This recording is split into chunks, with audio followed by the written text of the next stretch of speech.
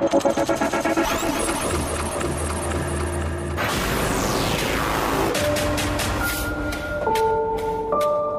una época en la que escasean las ideas en televisión. Cuando los realities se repiten una y otra vez. Una y otra vez, y otra vez, y otra vez. Las caras son siempre las mismas. Un extraño fenómeno que se expande descontroladamente, como un virus por el cual los pobladores de la República Argentina están destruyendo sus receptores televisivos. Televisores que vuelan desde las alturas y se estrellan contra el pavimento, reduciéndose a polvo. Las cadenas de electrodomésticos ya no venden Smart TVs. La tendencia ha cambiado.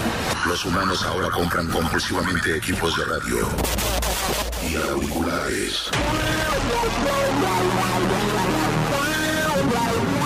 Pasajeros que suben a taxis y piden a los choferes que suban el volumen porque quieren escuchar atentos. Familias que cenan sin una caja boba que las distraiga.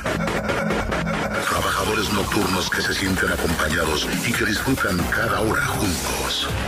Chicos y chicas de todas las edades que escuchan y comentan lo que pasa en sus grupos de WhatsApp. Las noches de la Argentina están cambiando. Para siempre. Todos unidos en un mismo programa de radio. Un lugar donde los oyentes son protagonistas. Historias de terror reales, contadas en primera persona. Bienvenidos a este viaje de ida. Esto es Noche Paranormal.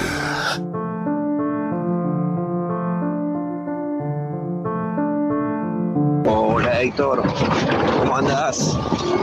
Yo soy acá de la provincia, soy de Luján. Mirá, fíjate que he escuchado vos en este audio, me lo manda mi señora, yo estoy hoy con la nena, llego de viaje, soy de camionero, llego de viaje, me manda un audio mi señora, yo estaba sentado en una parada colectiva, esperando colectivo con mi nena que la fui a buscar al jardín, y fíjate, al último del audio, estaba sola ella trabajando, no había nadie. Vos fíjate, ¿qué es para vos eso? Yo cuando lo escuché, le mandé a mi señora, me dice, yo no dije más nada. Fíjate vos, decime.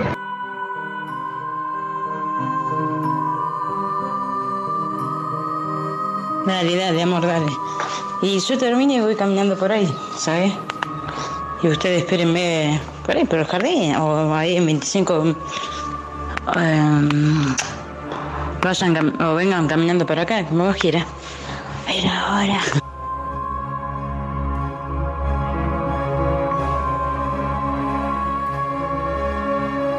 Hola genios, soy Leo de Berazategui. Trabajo como chofer de larga distancia y una vuelta me pasó algo saliendo 18 horas a General a Madrid por ruta 51, más o menos por Puente de Querandíes, pasando Puente de Querandíes veo de noche con luces altas una figura en el medio de la ruta. Siempre que veo algo trato de esquivarlo, por lo general se cruzan animales, zorros, mulitas y todo eso. Bueno, trato de levantar la pata y esquivarlos. Y cuando me estoy acercando me doy cuenta de que caminaba de un lado para el otro de la ruta y iba en dos patas. Cuando paso por al lado casi a 40 kilómetros por hora, pasa del lado derecho hacia el izquierdo y me queda mirando. O sea, lo vi patente. Era una persona no más de 40 centímetros de alto, todo vestido de marrón, con los pelos parados y cara de viejo, todo arrugado. Mi primera intención fue parar y cuando lo pensé 2 segundos aceleré y me fui. Bueno, de ahí tenemos casi 120 kilómetros hasta llegar a la Madrid. Obviamente fui mirando la banquina hasta que llegué allá. Algunos me creyeron, otros no. En ese momento laburaba con mi hermano y no me creyó, pero yo lo vi. Y un par de compañeros también vieron algo parecido por esa zona. Algo hay.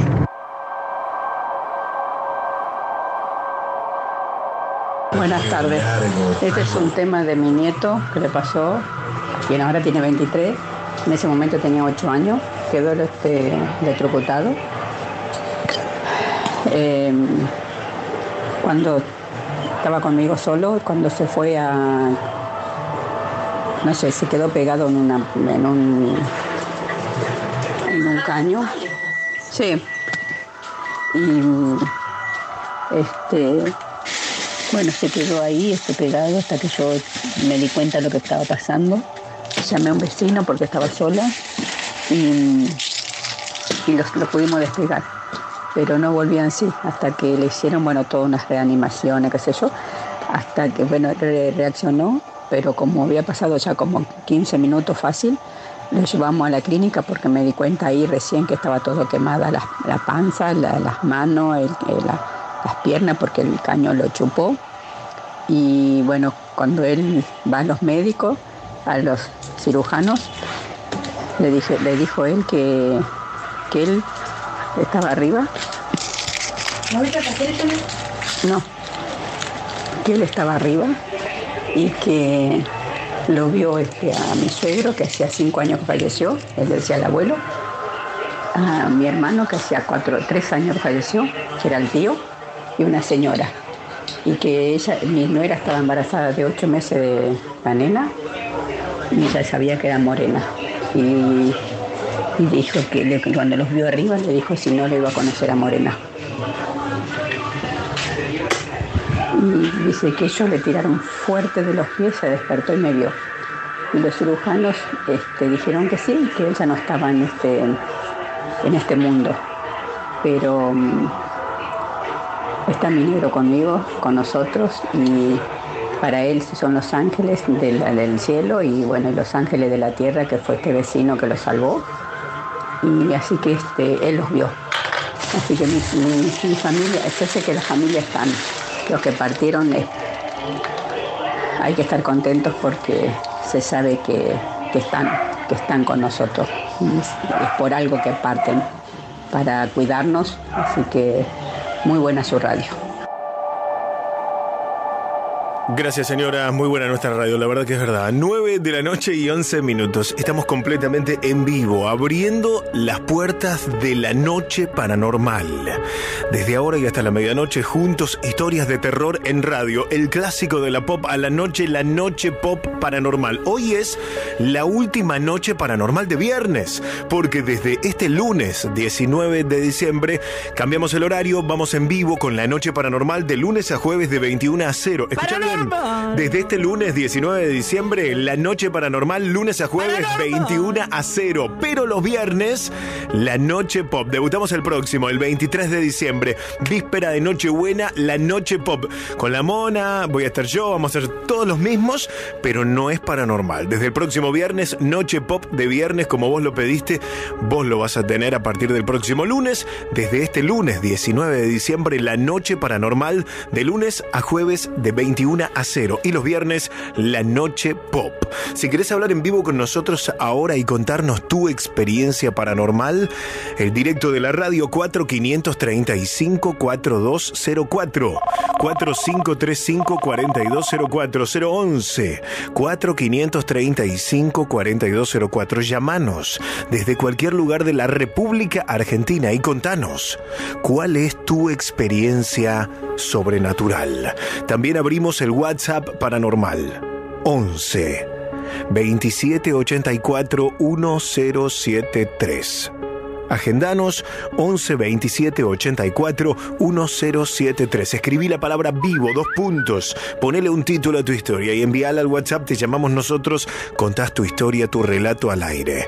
O grabás un audio, un par de minutos, relatando tu experiencia sobrenatural o mística al 11 27 84 1073. Franco, estás en vivo, buenas noches.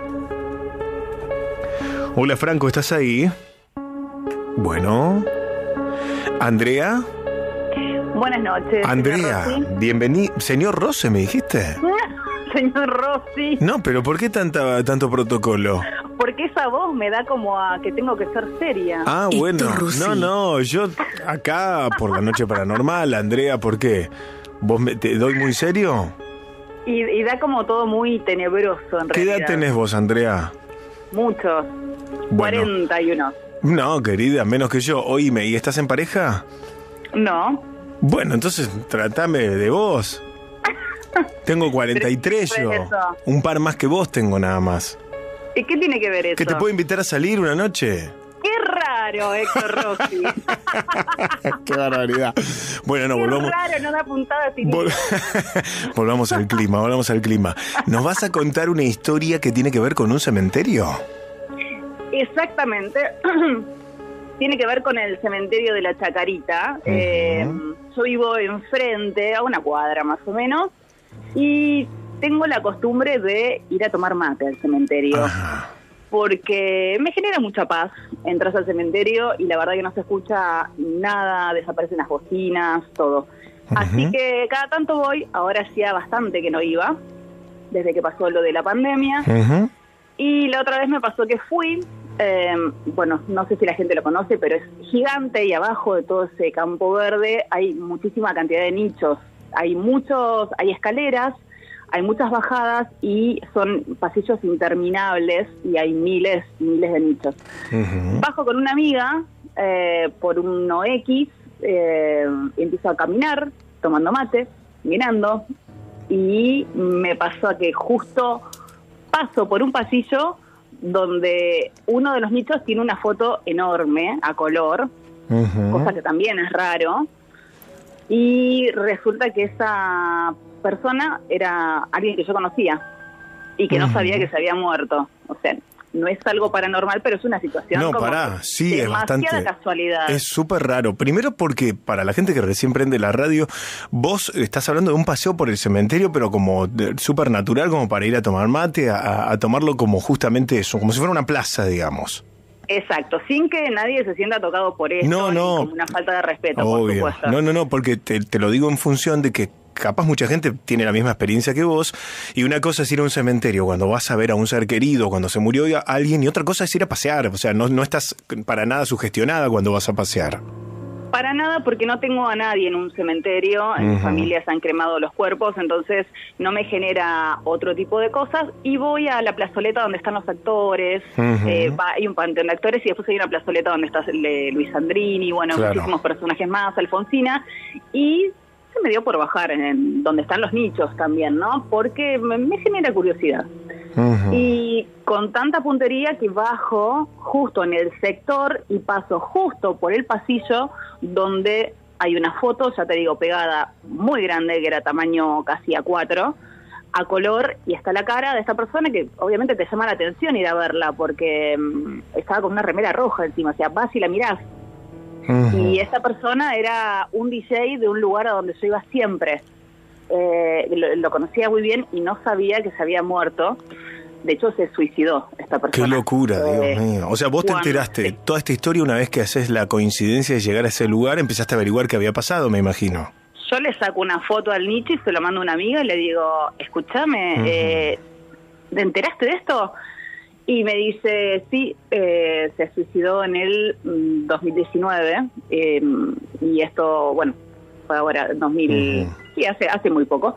Y yo no sabía, porque después de la pandemia, bueno, un poco antes había perdido un poco de contacto, pero bueno, fue como mucha coincidencia, muy fuerte. Sí, la verdad que sí, fuerte, en serio. Gracias, Andrea, por contarlo, ¿eh? Bueno, de nada. Te mandamos un beso. Un beso para todos. Beso, chau. Así abrimos la noche paranormal. Lo que contó Andrea, a mí también me pasó en algún momento y me iba acordando a medida que la escuchaba ella. Y estoy seguro que a vos también te pudo haber pasado. Mirá, una vez fui también al cementerio de Chacarita. ¿De Chacarita era? Sí, Chacarita. Y no les puedo explicar por qué hice determinado camino. Y hago esta aclaración, también había ido a pasear no tenía ningún recuerdo asociado al cementerio negativo. Después, con los años sí, cuando murió mi papá y hicimos el responso ahí, me quedó como asociado eso. Pero antes de esa experiencia, ir al cementerio era como un ritual de los domingos. Porque yo vivía por ahí, por Álvarez Thomas y Palpa, a 10 cuadras, y me lo tomaba como ir a caminar. No tenía auto en ese momento, estoy hablando hace 20 años, ¿no? Bueno, hice un recorrido distinto esa tarde, también tarde de domingo. No les puedo explicar cómo. Iba caminando como mecánicamente, con certeza de por dónde tenía que entrar.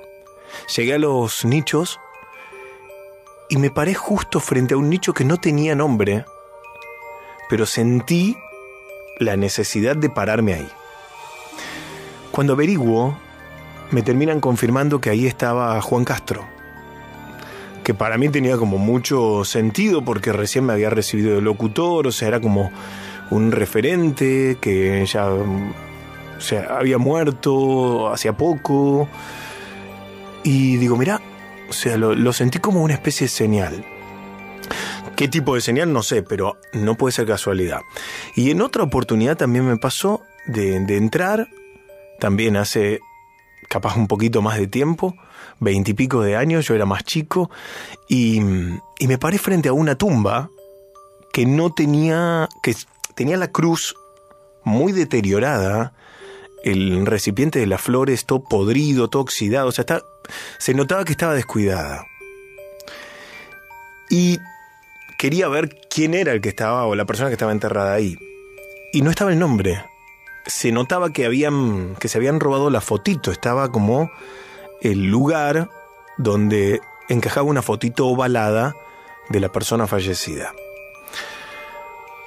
No sé por qué tuve tanta curiosidad de saber quién era la persona. No sé, no les puedo explicar, pero decía, quiero saber quién es. O sea, una pavada porque me podía haber ido. O sea, no tenía nada que ver conmigo esa historia.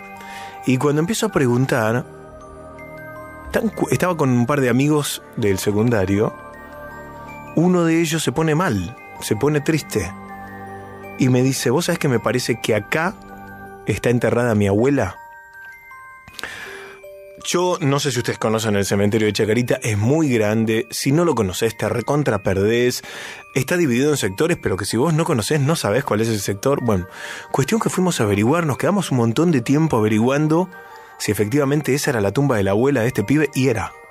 Se los resumo, van a buscar una carpeta, unos folios, un archivo, y la tumba correspondía a esa señora que no me acuerdo el nombre, que hacía mucho tiempo no iban a visitar, y terminaron restaurando la cruz, poniendo el nombre, y este pibe lo tomó como una señal de que la abuela les estaba pidiendo, por favor, no me olviden. Crean o no, esto ocurrió de verdad. Franco, estás en vivo, ¿cómo te va? Hola Héctor, ¿cómo estás? Bien, loco, bienvenido, gracias por esperarnos, te escuchamos, escuchamos tu historia. Bueno, mi historia se titula Las cenizas que no querían estar en la funeraria. Upa, ¿las cenizas que no querían estar en la funeraria, dijiste? Sí. A ver, sí, te escuchamos. Yo hace un tiempo trabajé en una funeraria acá en Ramos Mejía, y una noche me encontraba haciendo papelería, oficinas, como es de costumbre, y sentí que en el depósito se movían cosas. Estaba tomando un café, voy al depósito y estaban en un estante y las encuentro en el piso. No estaban rotas ni nada, estaba la urna lleva una bolsita donde está el contenido, ¿no? Las levanto, miro la tapita y tenía el contacto de la familia. Las guardé, me di bola. A la otra noche lo mismo, las dos urnas de la misma familia encima. Y se me dio por llamar a la familia. Cuando me contacto, la fueron a buscar. Me dijeron que sí, efectivamente se les había traspapelado el aviso, como es común. Y desde que se las llevaron, nunca más se sintió más nada. Tuve mis guardias tranquilas, sin ningún problema. Y después así tengo muchas más que otro día te llamo y te cuento otra. Dale, gracias Franco por estar con nosotros. Gracias, Héctor, te mando un abrazo grande y bueno, voy a laburar a Palermo, así que en cualquier momento me paso a saludarte. Dale, un abrazo. Abrazo, Héctor. Chau, estamos en vivo a las 9 de la noche con 23 minutos. Ay, Dios mío, cómo empezó esta noche de viernes. La última noche paranormal de viernes, porque desde el viernes que viene, en este horario, estamos con la noche pop. Mona, vamos a extrañar los viernes de Paranormal, ¿o no? ¿Qué te parece? Tantas historias, tanta gente que está del otro lado, pero le vamos a poner todo para que también la noche de viernes, la noche pop, siga siendo magia, siga siendo diversión y sobre todo compañía. Como siempre decimos, Héctor, del público hacia nosotros y desde nosotros hacia ellos. ¿Pero qué te parece? Por un lado, ¿cómo es la vida? Extrañaríamos, o vamos a extrañar, ya lo podemos dar por algo hecho, vamos a extrañar la noche paranormal de viernes, pero también vamos a disfrutar mucho otra vez la noche pop. Sí, la verdad que siempre ha sido divertido cerrar con mucha alegría la semana, y aparte no es que no vamos a tener, de lunes a jueves vamos a tener las mejores historias paranormales, la gente con el público, la historia central, las historias retro, todo lo mismo, Héctor, pero el viernes, para cerrar, digamos, con una sonrisa la semana, vamos con todo, música en vivo, invitados, los personajes. Sí, me encanta. Vuelve la señora. Yo creo que vuelve Elvira y además estoy muy entusiasmado, esa es la palabra que más me gusta usar a mí, estoy entusiasmado con contactos. Claro, ¿no les pasa que tienen ganas de ver cómo va a salir al aire? Gente que nos llame, que nos cuente que se abrió un Instagram, que está buscando a alguien, que le encantaría capaz cerrar una cita el mismo viernes a la noche. Me encanta, Héctor. Y además estaría bueno también que digan, por ejemplo, me gustaría conocer chicos o chicas de tal edad a tal otro, como dar una breve descripción. ¿Qué te parece? Todo, sí a todo. Sí a todo, perfecto, sí a todo, fantástico, querida, sí fantástico. Todo. Y después a veces lo que podemos hacer también, Héctor, vos lees las chicas y yo los chicos. Uy, sí a todo. ¿Te parece? Vamos, ¿intercambiamos? Vamos, el próximo viernes la noche pop. Estoy también entusiasmada. Desde el próximo lunes vamos a las 9 de la noche. Cambio de horario, arrancamos una horita más tarde, a las 9 en punto de la noche. Hoy fue la última previa paranormal. Total. La realidad es que, les cuento porque me interesa que ustedes sepan totalmente la verdad. Ya veníamos hablando con la radio desde hace un tiempo de sacarle una hora a la noche paranormal, porque de verdad, si bien el programa es lindo de hacer y de escuchar para todos ustedes, también es cierto que 4 horas diarias es mucho tiempo para llenar de contenido sin perder calidad, ¿no? O sea, la realidad es esta. Entonces dijimos, ¿por qué no concentramos en función de que sean 3 horas diarias y devolverle a los viernes la noche pop, que mucha gente la estaba pidiendo? Como toda decisión artística, siempre tiene tribuna dividida, ¿viste? Gente que te dice, no, yo prefiero esto, yo prefiero lo otro, pero ustedes saben que las decisiones en los medios se toman en función de un parámetro que es el rating, o sea, la realidad. Y todos queremos que nos vaya cada vez mejor. Estamos muy bien, estamos en un tercer puesto, pero queremos ir por el primero. Y llegamos a la conclusión con las autoridades de pop que para lograr eso tenemos que modificar los viernes y empezar a las 9 de la noche. Así que estamos todos contentos. Y después les digo algo en lo personal, no sé qué te pasa a vos, Mona. Yo amo este trabajo, de verdad les digo, amo hacer esto. Todo, Intrusos, esto, la tele, todo lo amo de la misma manera. No podría elegir la tele sobre la radio sobre la tele, no podría elegir. Pero sí es cierto también que son horas de nuestra vida que a veces necesitamos dedicar al ocio o al descanso para ser todavía más productivos cuando estamos al aire. Sí, ¿no? Para estar con toda la energía y toda la atención que vos que estás del otro lado te mereces.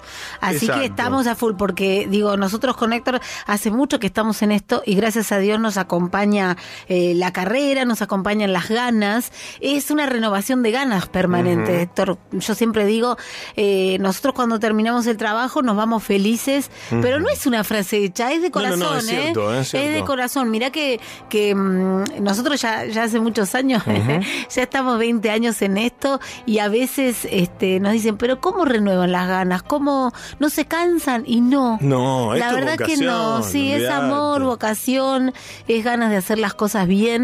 Y creo que ustedes del otro lado se merecen eso. Entonces, bueno, y tenemos un gran equipo que nos acompaña, que nos hace la pata, que están en todos. Yo siempre digo, bueno, cuando Héctor se tomó estos días de vacaciones, puede descansar y pensar, los chicos van a hacer desde cada lugar lo mejor. Ay, qué tontos que son bailes, la verdad producción. Que son, trabajamos con, quiero decir algo, que no se sienta mal nadie que haya participado de este espacio. pero este es el mejor equipo de los últimos 100 años que ha tenido. Dale, pero es lo mismo. Es el mejor equipo de producción que ha tenido la radio en este horario en la existencia de Pop. Y ahí estoy metiendo, para que vean que yo me la banco en serio, porque en este horario, quien es hoy coordinador de la radio fue productor. Ustedes lo superaron. Ustedes superaron a Persia, ya se los digo al aire. Se lo puedo decir a Persia en la cara también. Se lo dije el otro día en la fiesta. Porque estábamos hablando con Maca y Alejandro Persia, que es uno de los coordinadores de la radio, y Maca le preguntó... No, la charla empezó así. Yo diciendo... bueno, Maca, porque aquella entonada con una copita... Esto empezó así. Era temprano, no habíamos tomado nada. Barbaridades al coordinador de esta radio. Solo estaba Persia, ya empezó la Noche Pop. Estaba Persia, en el evento estaba Persia, todo vacío, no había nadie, porque la gente cayó más tarde. ¿Qué era, Macarena el recepcionista? No había nadie, estaba Persia, Macarena y yo, y los chabones de la barra. Y no de una banda, de la barra de tragos. Sí, la barra cordobesa no. Bueno, estamos hablando que esto que el otro, y viene Persia, y le digo a Macarena, me pregunta Persia delante de Macarena, ¿y qué tal la productora? Como...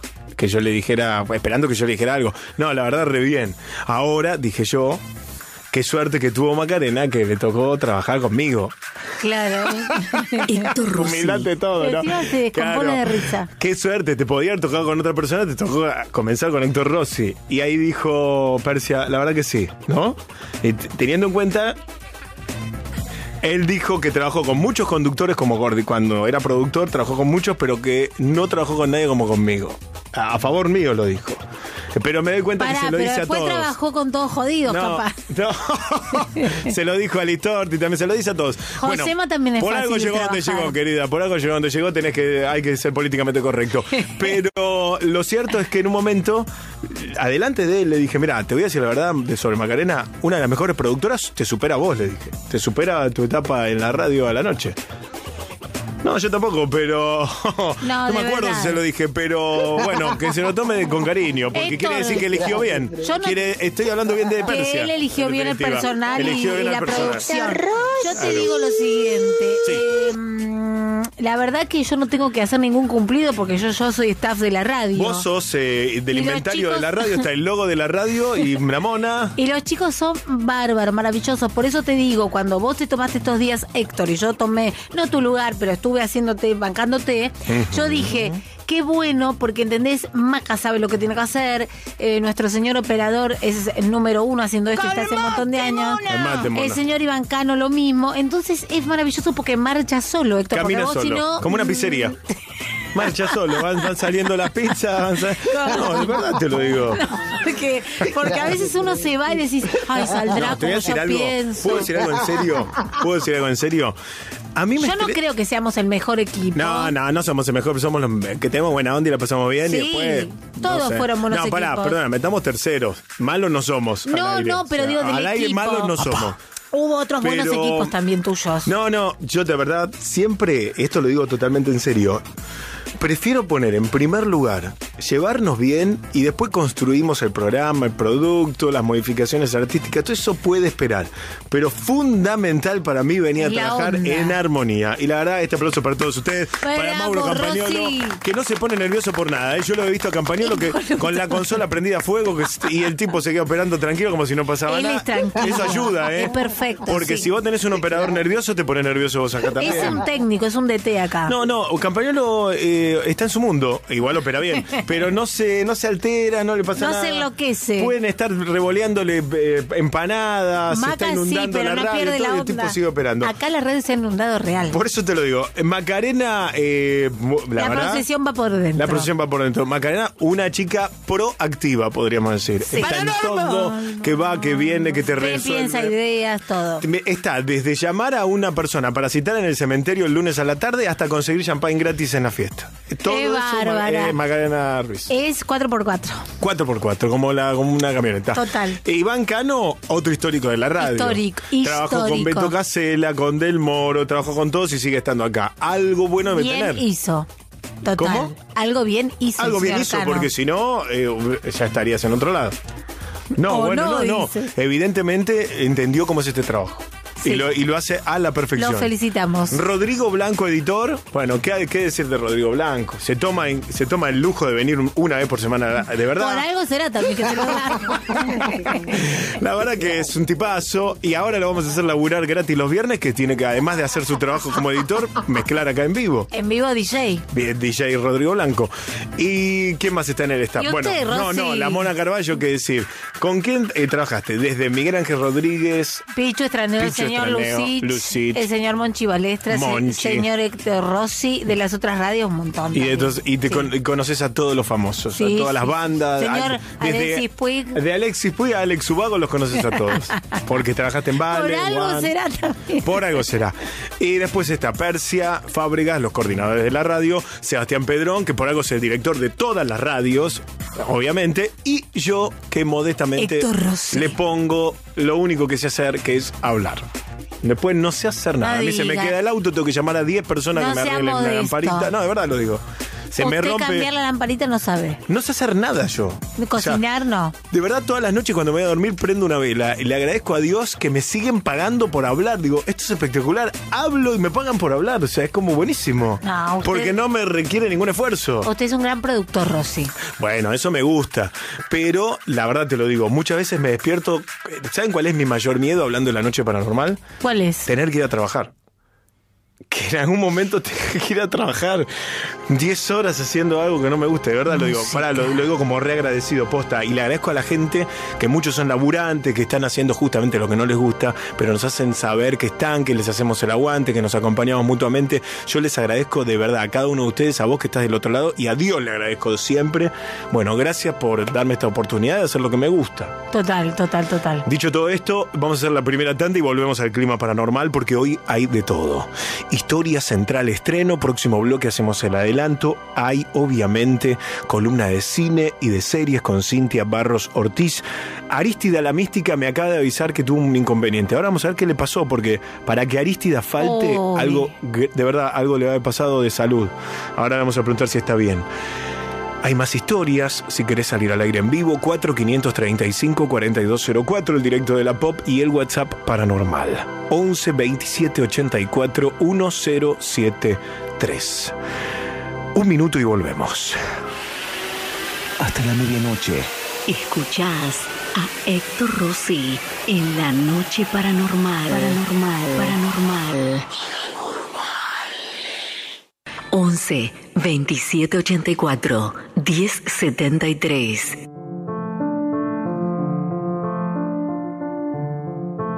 Hola, buenas noches, Héctor. Siempre escucho la radio y bueno, te quiero contar una historia que pasó y hoy en día está pasando en un cuartel de una fuerza de seguridad acá en Buenos Aires. Está relacionado con una situación que se dio hace tiempo de una compañera de la fuerza que tomó la decisión de quitarse la vida por circunstancias que hasta hoy en día se desconocen.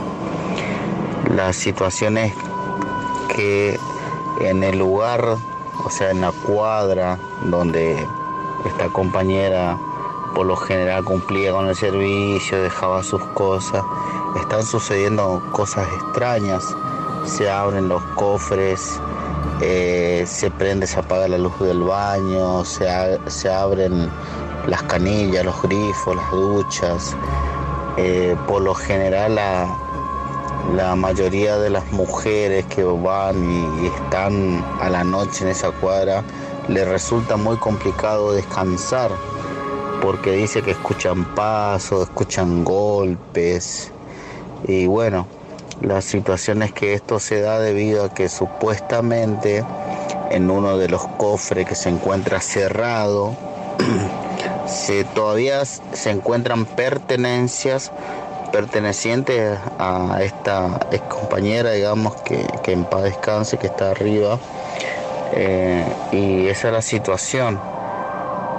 Yo de mi parte nunca he visto nada, nunca escuché nada, pero sí me comentaron compañeros de trabajo que a veces estando solos en la guardia o mirando atentamente el lugar, ve ves, o sea, ¿cómo le puedo decir? Siluetas en la oscuridad, que se abre la puerta, que se prenden las luces.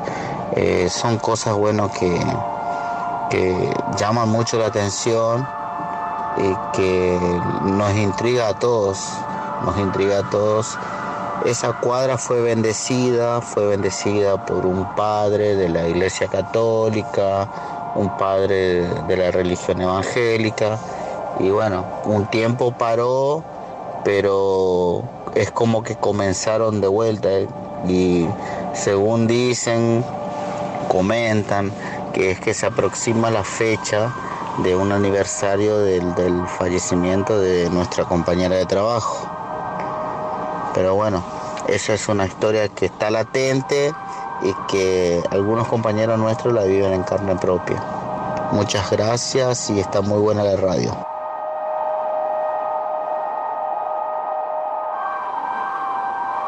Nueve de la noche con 45 minutos. Estamos en vivo, noche de viernes, 17 de diciembre.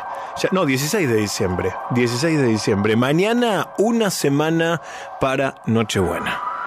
Mañana una semanita. Y les conté que el 31 de diciembre voy a estar al aire, en vivo. En vivo. Sábado 31 de diciembre, 9 de la noche, despedimos el 2022 y recibimos el 2023 juntos en la Pop. No va a ser paranormal, va a ser fiesta. Fiesta con buenos deseos para todos. Quiero que me vengan a visitar, los que la pasen por Palermo, Uriarte, Nicaragua, acá, el 31. Pueden traer algo para comer. O algo para beber, para brindar, todo, obvio, más vale. ¿Vos dónde me pasás? Con mi vieja. ¿En dónde, acá? Sí, acá, capaz puedo venir después. Vení, festejamos, tomamos algo. Está Romina en vivo. Hola, Romina. Hola, buenas noches. Buenas noches, bienvenida, te escuchamos. Soy Romina de La Matanza. Hola, Romina. Hola. Sí, te escuchamos. Mi historia se llama Un Duende. Bueno, nosotros estábamos alquilando en una casa. Vos tenés la radio, vos tenés la radio con volumen alta, bajala, porque ahí eso hace que vos hables un poco más lento. ¡Bajá la radio! Sí. Y escúchame por el teléfono, loco. Hacele caso a esta señora que la tenemos acá para decir eso, por favor, querida. Dale, adelante, Romina. Nosotros alquilábamos en una casa y alrededor había muchísimos árboles, y al no tener un reflector que alumbre todo lo que era el patio, a la noche se ponía muy oscuro. Y un día me voy a descolgar la ropa y sale mi nene más chiquito. Entro para adentro y él queda afuera. Y en un momento entra mi nene corriendo y me dice: mami, ¿qué está uno de mis hermanitos afuera? Me dice. Y mis otros dos nenes más grandes estaban adentro. Le digo: no había nadie afuera, le digo. Me dice: mami, cuando había una luna grandísima, que lo único que alumbraba era la luna. Y agarré mi nene y me dice: mami, ¿sabes qué? Hay algo ahí, me dice, parado en un rincón. Entonces yo salgo a ver, y cuando salgo a ver, en un rincón, de un lado hacia el patio del vecino de al lado, que, no hay nada, solamente es un terreno vacío, pasa algo corriendo. Y se veía como era una personita chiquitita, pero no había nadie, porque ahí a esa hora, tipo 11:30 de la noche, casi 12, no había nadie. Y andaba como, era como que andaba, primero caminaba y después como que salió como en cuatro patas y salió para el costado, y justo hay un paredón grandote, y como que se perdió entre los árboles. Olvídate que yo y mi nene lo agarré a upa y salimos corriendo, pero era una cosa que se vio re bien, se vio encima todo, la sombra se vio todo en el paredón del fondo. Era impresionante. Igual acá se ve mucho, todo lo que es eso se ve muchísimo por acá, pero era una cosa que no lo podía creer porque nunca lo había visto. Dios mío. Sí, por acá se ve muchísimo, lo que es duende, todas esas cosas se ve muchísimo. Decime nuevamente, ¿dónde? Yo soy de La Matanza, del kilómetro 35, Virrey del Pino. Bueno, la gente del kilómetro 35, Virrey del Pino, si vivió algo parecido, que también nos cuente, ¿eh? Romina, gracias por estar con nosotros hoy. Dale, muchas gracias, buenas noches, la radio está muy buena. Gracias, un beso. Chau. Un beso, hasta luego. Chau, estamos en vivo, 9 de la noche con 49 minutos. Para hablar con nosotros, 11 27 84 1073. 11 27 84 1073. audios de WhatsApp o nos llamas al directo de la Pop 011 4535 4204 4535 4204. Hola chicos, buenas noches. Los que me quieren me llaman el negro. Este mensaje es para ustedes. La historia la llamo La falda de mi madre. Mi madre murió muy joven, a sus 39 años. Cuando yo solo tenía 9, ella tenía una pollera que se usaba en ese tiempo. Recuerdo que era de color violeta, toda entablillada. Cuando murió mi papá, decide regalar todas las cosas. Y esa pollera... Cuando murió la madre, el padre decide regalar todas las cosas de la madre. Y esa pollera fue a parar a manos de mi tía, hermana de mi papá, que vivía en una zona apartada del pueblo donde en esos años no había energía eléctrica. Mi tía en ese momento era joven. Salía a bailar los fines de semana. Uno de esos fines de semana decide salir a bailar vistiendo la falda que era de mi madre. Cuando sale de la casa ve una luz muy fuerte. Casi llegando a la calle para ir al pueblo, a medida que se iba acercando, vio la figura de mi madre que se le apareció. Según ella, sintió mucho miedo, tanto que gritó, y al otro día devolvió esa prenda a mi papá. Esta es una de mis tantas historias que viví cuando estaba en el interior, y ahora que trabajo en la policía, es mucho más común de lo que pensaba. Un abrazo enorme. Hola amigos paranormales, soy Natalia, los escucho siempre. Quería contar algunas de las cosas que sucedieron en mi familia. Somos 6, mi padre, mi madre, mis hermanos y una hermana. Hace mucho tiempo que tenemos situaciones extrañas. Quería hablar de esas situaciones que viví con mi hermana. Hace un par de años mi madre fue una bruja, ya que ella sentía una enorme carga. La bruja le dijo que debía hacerse una especie de entidad que conectaba con ella desde pequeña y que esa entidad iba a conectarse con su primera hija. Ella sería la que compartiría una conexión también con esa entidad. Por supuesto que mi madre estaba aterrada con la situación. Pero bueno, más adelante mi madre seguía preocupada por lo malo que podría llegar a pasarle a mi hermana. Se lo ocultó hasta que tuviera más edad. Mi hermana en reiteradas ocasiones me decía que soñaba con una mujer. Esa mujer tenía un vestido negro y la piel totalmente pálida. Por supuesto que a mí no me afectaba eso. Yo no veía ni sentía nada. Al menos eso pensaba. Pero una noche, estando con mi padre y con mi hermana, compartiendo tiempo en familia, mirando la tele, decido pasar a mi cuarto para buscar algo. En ese momento que entro, veo algo raro, una especie de figura delgada y deforme. Estaba parada en el medio de la pieza. No tenía casi nada de cabello. Me quedé helada del miedo. Estaba en shock. Me caí al suelo del pánico. Al momento que me caigo, mi padre se percata del ruido tremendo y me pregunta qué pasaba. Yo le cuento entre sollozando que esa cosa que había visto se metió debajo de mi cama. Y más adelante entendimos que era ese ente, esa cosa de la que la bruja hablaba. Yo realmente sigo un tanto perturbada y mi hermana también. Por eso desde ese momento vivimos extrañas cosas paranormales. Un abrazo, la radio está buenísima. Mariano, estás en vivo, ¿cómo te va? Hola, bien. Bueno, ¿de dónde sos vos? De Verazategui. Verazategui. ¿Y la historia que nos vas a contar por dónde viene? No, bueno, pasó en Wilde. Uh-huh. Es corta. A ver. Yo estaba, hacía poco había muerto una expareja, ¿no? Y estaba con mi pareja actual y me abrazó. Uh-huh. Y era ella. Era ella. Son esas cosas que uno... Uh-huh. Tu pareja actual te abraza y vos sentiste a tu ex fallecida. Sí. ¿La sentiste a ella? Sí. La sentí a ella. ¿Cómo te diste cuenta? ¿Qué sentías? Nada, no fue algo muy cálido, todo fue como una despedida. Uh-huh. No, son esas cosas que uno a veces no tiene explicación.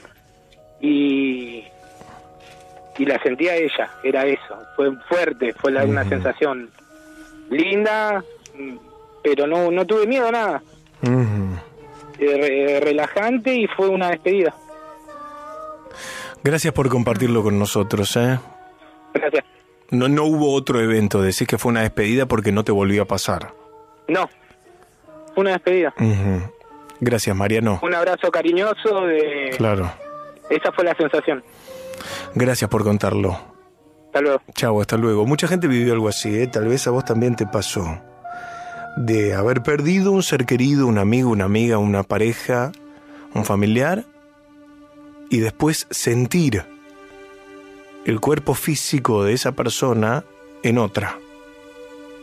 Como si la persona viva fuera, entre comillas, tomada por el alma del muerto, de la persona fallecida, esos segundos, esos minutos, para volver a interactuar una vez más en este plano con nosotros. ¿Saben cuándo pasa mucho esto? Personas que perdieron un padre, que tienen después un hijo, y el hijo, tal vez también por alguna causa genética, tiene actitudes del abuelo que no conoció, o la persona ve en el otro al ser querido que falleció. En el caso de lo que contaba Mariano es más fuerte, porque la expareja estaba muerta y él lo vivió con su nueva pareja. Sentir la presencia de su novia fallecida.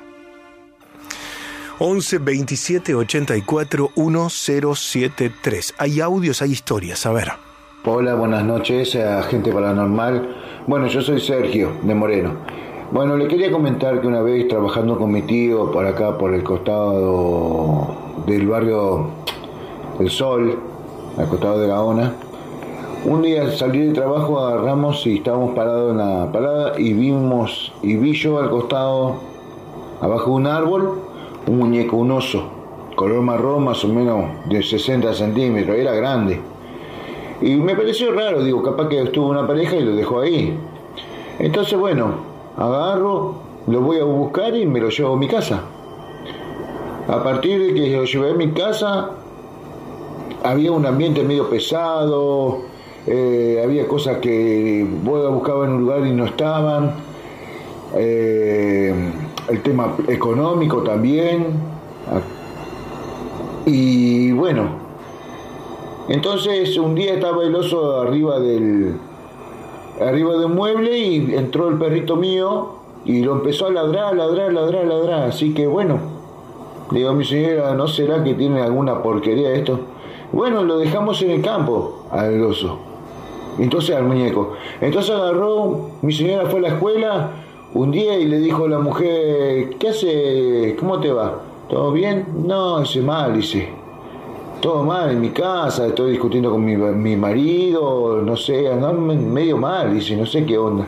Desde que encontramos un oso en el campo, de ahí empezaron a andar mal las cosas. Mi señora se dio cuenta y no le dijo nada. Bueno, las cosas que se encuentran en la calle nunca hay que llevar a la casa, porque nunca se sabe. Saludos a Gente Paranormal. Saludos, querido. Buen consejo, ¿eh? Lo hemos hablado mucho, esto de objetos que están en la vía pública y que terminan siendo objetos maleficados o que tienen un trabajo que tal vez no era para nosotros y terminamos siendo los destinatarios por haberlo tomado y metido en nuestra casa. Más de una vez, Héctor, hemos contado situaciones del propio público que nos dice, encontré un mueblecito muy lindo, una mesita que me venía muy bien en casa, la llevé y empecé a pasar por un montón de situaciones. El arbolito tremendas de Navidad que contó el otro día el oyente aquí. Claro, lo encontró también en la basura, en la calle.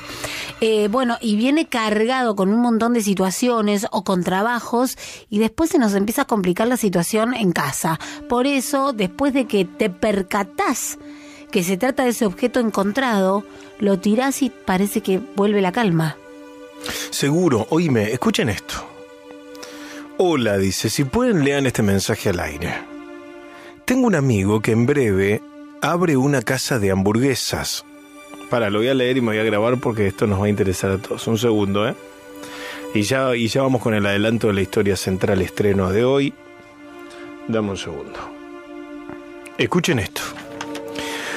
Tengo un amigo que en breve abre una casa de hamburguesas y a cada estilo de hamburguesa le puso un nombre. Yo le sugerí un nombre para una de ellas. Hamburguesa Paranormal. En honor a ustedes, dice. Esto es en Granburg. Espero que pidan muchas de estas hamburguesas. Saludos a todos. Héctor y Mona, los amo. Matías de Granburg. Grande, Mati. No solo queremos que le pidan mucho, sino queremos probarlas.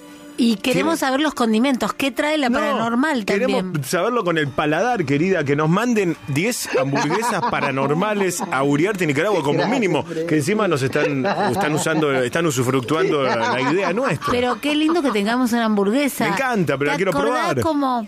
Las regalías son hamburguesas. Héctor, ¿te acordás la casa de los panqueques? Sí, los panqueques de Hernán. Diego Maradona, Susana Jim. Todas las grandes figuras. Todas las grandes figuras. Todo lo que no le hacían. Claro, yo digo muriendo. Esa, la que dice. Diego Maradona, Sandro. No. Susana. Pinky. Bueno, querida, un poco de respeto. No, pero digo, no todas las grandes figuras tienen su... Sí, que te reí. Porque vos Escucha, hamburguesa Paranormal Uriarte, Nicaragua. Manden 10 hamburguesas, probamos a ver qué tal está. Todo el equipo. Y para los chicos de la Radio One que están acá al lado, que tienen un hambre, pobre. Siempre me 5 hamburguesas más para la otra radio, porque están famélicos al aire. Cada vez que los paso por el vidrio están flacuchos ahí al micrófono. Todos flacos son. Un palo, en pero One, es verdad, nosotros de hecho, le llevamos. La puerta es todo chiquitito porque es todo flaquito. Bueno, hoy hay historia central estreno. Y la de hoy de verdad está buena porque es la primera vez que una historia central está basada en un correo electrónico que envió un oyente que vivió eventos paranormales después de escuchar este programa.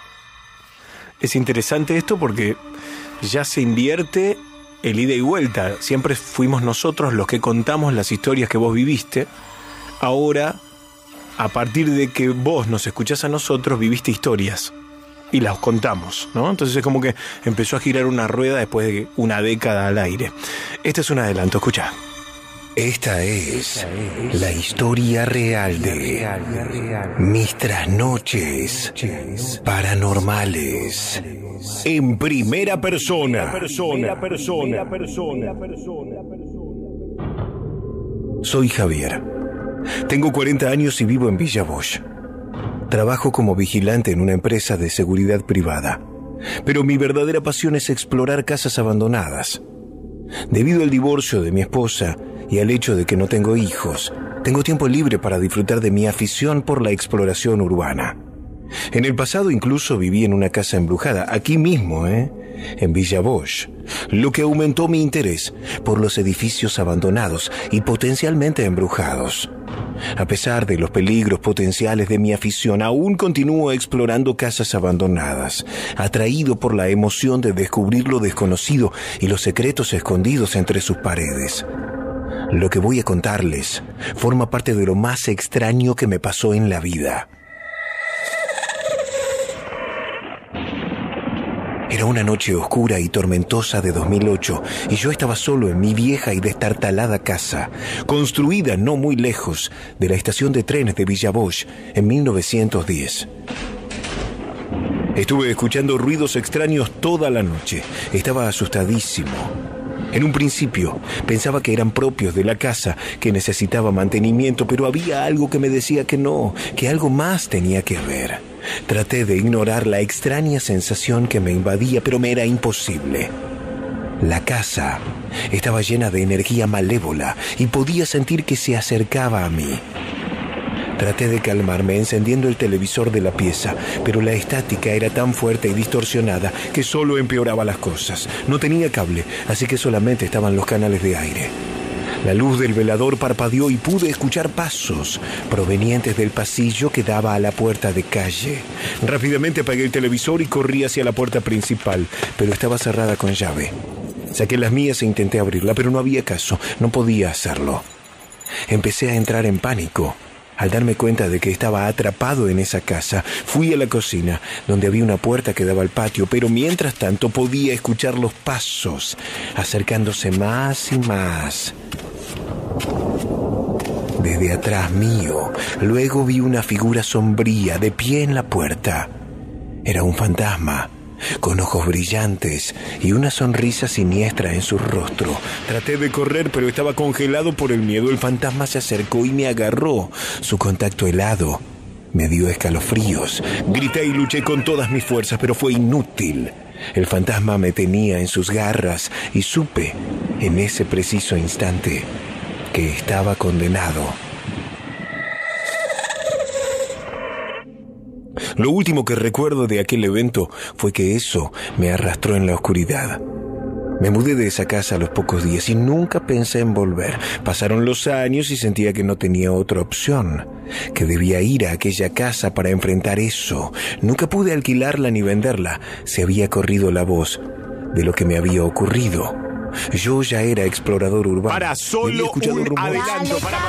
Viernes, Capo, espera un poquito. Pero está buena la historia, ¿viste? Y es atrapante, aparte lo que dijiste vos, que a partir de la noche paranormal surgieron un montón de situaciones. Por eso, en un rato la historia completa. Quédense hasta las 12 de la noche.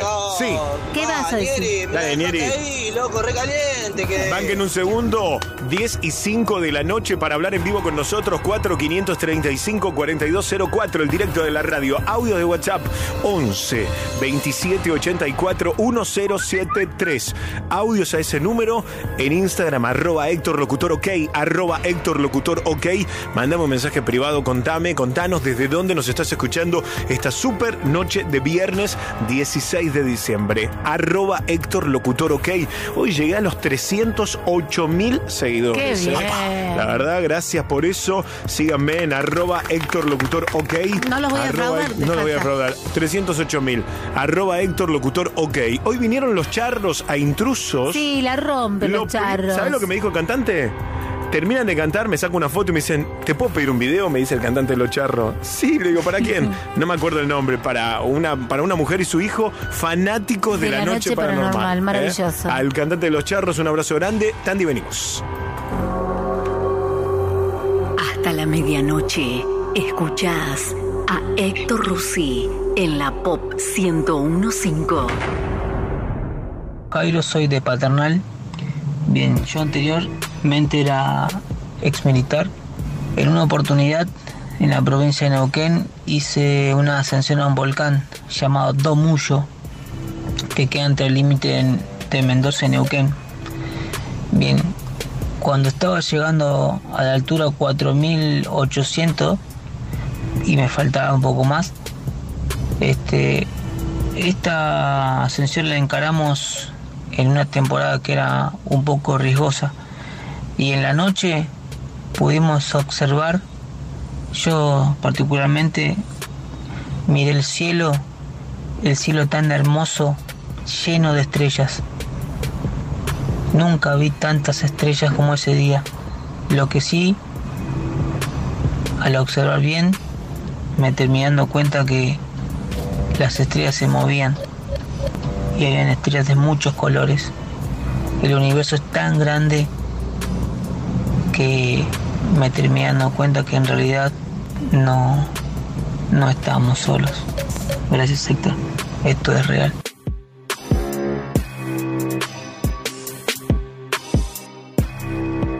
Hola, Héctor. Quería contarte una historia que pasó cuando era chico. Tenía 6 años, 7. No me pasó a mí, pasó en la casa de mi abuela, pero yo no me acuerdo. Me acuerdo de lo que decían los grandes nomás. En el fondo de la casa de mi abuela, al principio había una casilla, ¿vio? Había una casilla común y corriente de ellos cuando vivían antes, cuando criaron a los hijos, todos. Y bueno, la casilla quedó. Y siempre a la tardecita noche, se escuchaba que se prendía la radio, como si se escuchaba que sonaba una radio de adentro de la casilla. Eso pasaba porque me acuerdo que mis tíos y todo contaban, decían esas cosas. Bueno, pasar el tiempo, tiraron a la casilla, se va mi tío a vivir al fondo donde estaba la casilla, hizo un pozo para el baño, vendría a ser. Hizo el pozo para el baño y me acuerdo que el vecino Josecito, amigo chiquito, me acuerdo que contó que, no contó, pasó, el chico se cayó al pozo del baño que hicieron de tierra. Dice que lo empujó un nene, se cayó al pozo Y también encontré que cuando estaba cayendo el pozo, como que bajaron 2 nenitos volando con alas y lo agarraron y lo hicieron bajar bien. Lo hicieron caer. No le pasó nada al nene, como que los 2 nenitos lo regodaron de caerse. Y así fue. Después lo sacaron con una escalera, pero lo loco fue que eso, cayó en un pozo de 3 metros y el nenito de 4 o 5 años decía que dos angelitos lo salvaron, pero que un nene malo lo empujó al pozo. Esa es mi historia, Héctor. Soy Darío de la Ferrere y me gustaría participar por el libro. Y así tengo un montón de historias que pasaron en la casa de mi abuela, y mi abuela y mi abuelo son de Santa Fe, hijo de indio, así que imagínate las historias que tengo para contar. Muy bueno el programa, Héctor. Hola, buenas noches, amigos de Paranormal. Mi nombre es Bexabeth, venezolana, radicada acá en la Argentina desde hace unos años. Fiel oyente junto a mi esposo cada noche de su programa, excelente. Y bueno, quise comentarles una de tantas cuestiones que me han sucedido acá en la Argentina, sí, pero esta en particular sucedió en Venezuela en el año 2002, cuando estaba indispuesta por mantenerme en conato de aborto en mi segundo embarazo, y lamentablemente en esa fecha murió mi abuela paterna, y por cuestiones de distancia y de salud no pude estar en su velorio ni en el entierro de ella. Más aún así me tuve en contacto con mi papá, con mis parientes, porque el viaje era casi de 2 horas y media desde la ciudad donde me encontraba hasta donde estaba mi abuela. Y en un momento me empecé a sentir mal, me sentía tener mucho frío, mucho escalofrío. Aún me ponían un acolchado grueso, me ponía buzo, me ponía cualquier frazada para taparme y nada me daba calor. Me parecía extraño porque nunca había sentido esa sensación. En una de esas llego y comencé a sentirme como un sueño, con ganas de dormir más. Y caí como en un letardo, dormí. Y de un momento me vi que estaba al lado de mi abuela. Y me acuerdo y me enchina la piel nuevamente. Sentía que cuando miraba hacia mi lado derecho, la veía a ella acostada, pero debajo de la tierra, como ya en reposo, ya una vez, ya cuando ya la hayan enterrado. Y eso me daba más escalofrío, más sentía sensación de frío. Y yo no podía abrir mis ojos. Y la vi completamente tal cual. Nadie a mí me había dicho cómo la habían vestido para su último viaje. Y la vi tal cual. Y una de esas me desperté, llamé a mi abuela materna por teléfono, le pedí, ella es muy creyente, es muy católica, y le conté, le dije, abuela, me pasa esto, ¿será que por favor puede rezar un rosario por mí? Porque no sé qué me pasa, le decía yo a ella. Esta sensación tan extraña que siento, este calofrío, aún cuando quería hablar sentía que mi susurro era frío. En una de esas ella me dice, ok, sí, me empiezo a hacer el rosario con mi hija, que es mi tía allá en Venezuela. Y ella me dice después, mira, Bexabe, yo estaba rezando el rosario y sentía escalofrío, te veía a ti como que si estuvieras sufriendo. O sea, fue una conexión entre las dos. Y Pero eso que me pasó de ver a mi abuela paterna muerta, tal cual. Y le dije a mi abuela en Venezuela materna, como le digo, Lu, ella se llama Lu. Lu, ¿cómo estaba mi abuela cuando murió? ¿Cómo fue? Porque yo la veo que estaba con una pollera blanca, con una, nosotros le decimos allá como un traje formal, blanco, con un camafeo acá al lado izquierdo, tal. Te lo describí tal cual y ella se quedó como que, wow, yo no sabía nada de eso. Y me dijo, sí, hija, así fue. Y así fue vestida tu abuela en su último viaje. Y eso me causó tanta intriga en saber por qué me pasó eso. Ya al siguiente día me sentía mejor. Ya mi abuela, como te digo, ella rezó mucho esa noche. Y de verdad no sé qué pasó, esa conexión. Y bueno, así puedo decirte muchas cosas que me han sucedido, inclusive acá en la Argentina. No sé qué será. Y bueno, quería comentarles eso y expresarles eso que pasé. Bueno, éxito, que sigan los éxitos, muchos abrazos, gracias. Estás en la Pop, escuchando a Héctor Rossi. Una historia atrás de otra. Un relato más escalofriante que el anterior. Este es tu ritual radiofónico de todas las noches. Hasta las 0 horas, escuchás La Noche Paranormal.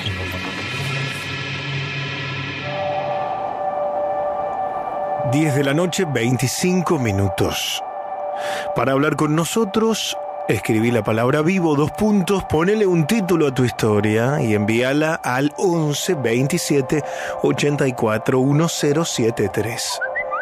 O llamas directamente al 4535 4204. Podés escribir historias también. Héctor, Mona, buenas noches. Súper el programa como siempre. Soy Lucas de Corrientes y actualmente vivo en Ezeiza. Quería contar una historia que me pasó cuando peregrinaba hacia la Basílica de Itatí. Era más o menos la 1 de la madrugada y yo me encontraba cerca de un pueblo llamado San Cosme, donde me crucé con un señor que caminaba a la par mía, pero del otro lado de la ruta. Más adelante, como 5 kilómetros, me sale un perro negro bastante grande. No me ladró ni nada, pero me asombró el tamaño. Yo por las dudas lo iba mirando a cada rato y en un descuido no lo volví a ver más. Más adelante, llegando a otro pueblo, pasó lo mismo.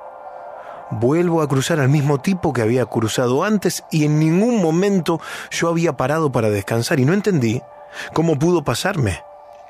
Lo que sí, y para terminar, llegué a un atajo que lo solemos llamar el atajo viejo, donde de la nada me aparece algo así como una pelota grande que venía hacia mí. Lo vi, se frenó, rebotó y se metió en el monte. Nunca supe lo que era. Cosas muy extrañas que ocurren en mi querida Corrientes. Hola Héctor, Mona, equipo. Los escucho todas las noches. Son mi gran compañía. Quería contarles un solo episodio paranormal que tuve. En ese momento yo tendría unos 20 años. Estábamos afuera, una noche de calor, tomábamos una cervecita. De repente escuchamos un golpe fuertísimo. Veíamos a lo lejos un colectivo. De repente, de atrás de ese colectivo, salió una mujer. Yo me quedé petrificado. Pensé, ¿de quién se trata? No la conozco. La vi que levitó aproximadamente 2 centímetros del suelo. Cruzó la calle y desapareció en la noche. Soy Juan Carlos. Los escucho desde Caseros. Estamos en vivo. ¿Quién habla por teléfono? Hola, buenas noches. Hola, buenas noches. ¿Cómo te llamas? Eduardo. Eduardo, bienvenido. Te escuchamos tu historia. Sí, mi historia comienza cuando yo tenía 6 o 7 años. Estábamos comiendo con mi familia, ¿no? 6 hermanos, mamá y papá. Mi papá trabajaba mucho y siempre comíamos tarde, como las 11:30, casi las 12. Y en ese momento, bueno, viene la hermana de mi mamá, trae a su prima, a su sobrina, y le pide por favor si se la puede dejar a unos días de vacaciones. A todo esto se marcan las 12, mira ella hacia la higuera del vecino y pues se desmaya. Mi papá va a querer, le pregunta qué le pasa, salta uno de mis hermanos y levanta ella con una cara distinta, ¿sí? Agarra, salta hace un salto y aparece al lado mío, ¿sí? Con el cuchillo en la mano, queriéndome clavar el cuchillo, ¿no? Y de ahí mi papá es como reacciona y la agarra del brazo. Y bueno, ahí empezó todo el drama, ¿no? Ella se empezó a poseer siempre a las 12 de la noche hasta las 4:30, 5. Me da escalofrío. Y así transcurso todas las noches. Mi mamá y mi papá me encerraron en una pieza de ella. Nosotros somos 6 hermanos, lo cual el único que no estaba bautizado era yo. Y bueno, lo raro es que le agarraba todos esos ataques, ¿no? Que ella bailaba en el baño, se escuchaba como danzaba, hablaba en muchos idiomas. Pero estaba entrando en una especie de trance, algo así. Se levantaba como una persona normal, solamente con otra cara, con otro comportamiento, ¿no? Y hablaba, te cambiaba la voz, sí, te hablaba, es como que te hablaba con la voz de ella y después la cambiaba a la voz de otra persona. Lo más feo que me pasó a mí al tener esa edad, al estar encerrado en la pieza de mi mamá, en la cama de ella, en la sábana, me levanto en la mañana, de mi misma transpiración, se marcó la cara del macho cabrío. Ay, Dios. Horrible. ¿Dónde se vio? ¿Dónde la viste? Se marcó con mi misma transpiración en la cama. Como esa cara horrible riéndose, no me lo olvido nunca más. Y bueno, así pasó el tiempo, ¿no? Y pensamos que ella ya no lo tenía, hasta que nos dimos cuenta que al tener 45, ya tiene su hijo y todo, lo seguía teniendo en la espalda, dormido. Ella hacía cosas que después decía que no la hacía, cuando el otro día, ¿no? Como pedir mate, hablar, y no era ella. Bueno, pasó el tiempo y la curiosidad de preguntarle a la madre, ¿no? ¿Qué había pasado con ella? ¿Por qué la había mandado, no? De esa forma. Y había dicho que ella empezó a hablar en los maizales. Ella vivía allá en Merlo, Mariana Costa. Empezó hablando en los maizales con un amigo. Le cortó los maizales porque obviamente no era normal. Y terminó hablando en la higuera. Cuando le cortó la higuera de raíz, que la sacó de raíz, ahí la empezó a poseer, ¿no? Y ella empezó a hacer cosas como querer matarla a ella, ejemplo. Por eso la había llevado a vestir al lugar, a casa. Y así fue la historia. Bastante traumática, ¿no? La verdad que sí, che. Gracias por contarla, Eduardo. No, por favor. Un abrazo. Gracias, Héctor. Un abrazo. Gracias, chau. 10:31. Hola chicos, soy Marcelo. ¿Cómo están? Espero que bien. Quiero contarles una de las tantas historias que pasan en mi trabajo. Yo trabajo en un famoso shopping de San Isidro y hace unos cuantos años, acá en el shopping hubo un accidente. Un chico que se cayó del tercer piso a planta baja y es hasta el día de hoy que en el pasillo donde esto ocurrió se escuchan golpes, pisadas y muchas veces se escucha una voz que dice perdón, pero no quise que pasara. Saludos a todos, la radio está genial, gracias por estar ahí. Hola Héctor, buenas noches, mi nombre es Florencia. El otro día te comenté que desde hace 2 años murió mi papá y sueño con todo lo malo que va a pasar. Antes soñaba él, ahora sueño yo. No sé qué es esto que me pasa. Desde que murió mi papá sueño seguido. El día que les conté la historia justo se cortó la luz. Gracias por estar ahí. Héctor, a propósito de lo que contaba Eduardo, el simbolismo del macho cabrío que dice y que representa cosas oscuras, negatividad, el diablo mismo, ¿no? Tuvo culto la comunidad griega de Arcadia como símbolo también de fertilidad. Por eso algunos lo relacionan con algo violentamente sexual. Claro. Es un gran mamífero rumiante, caprino, macho de la cabra.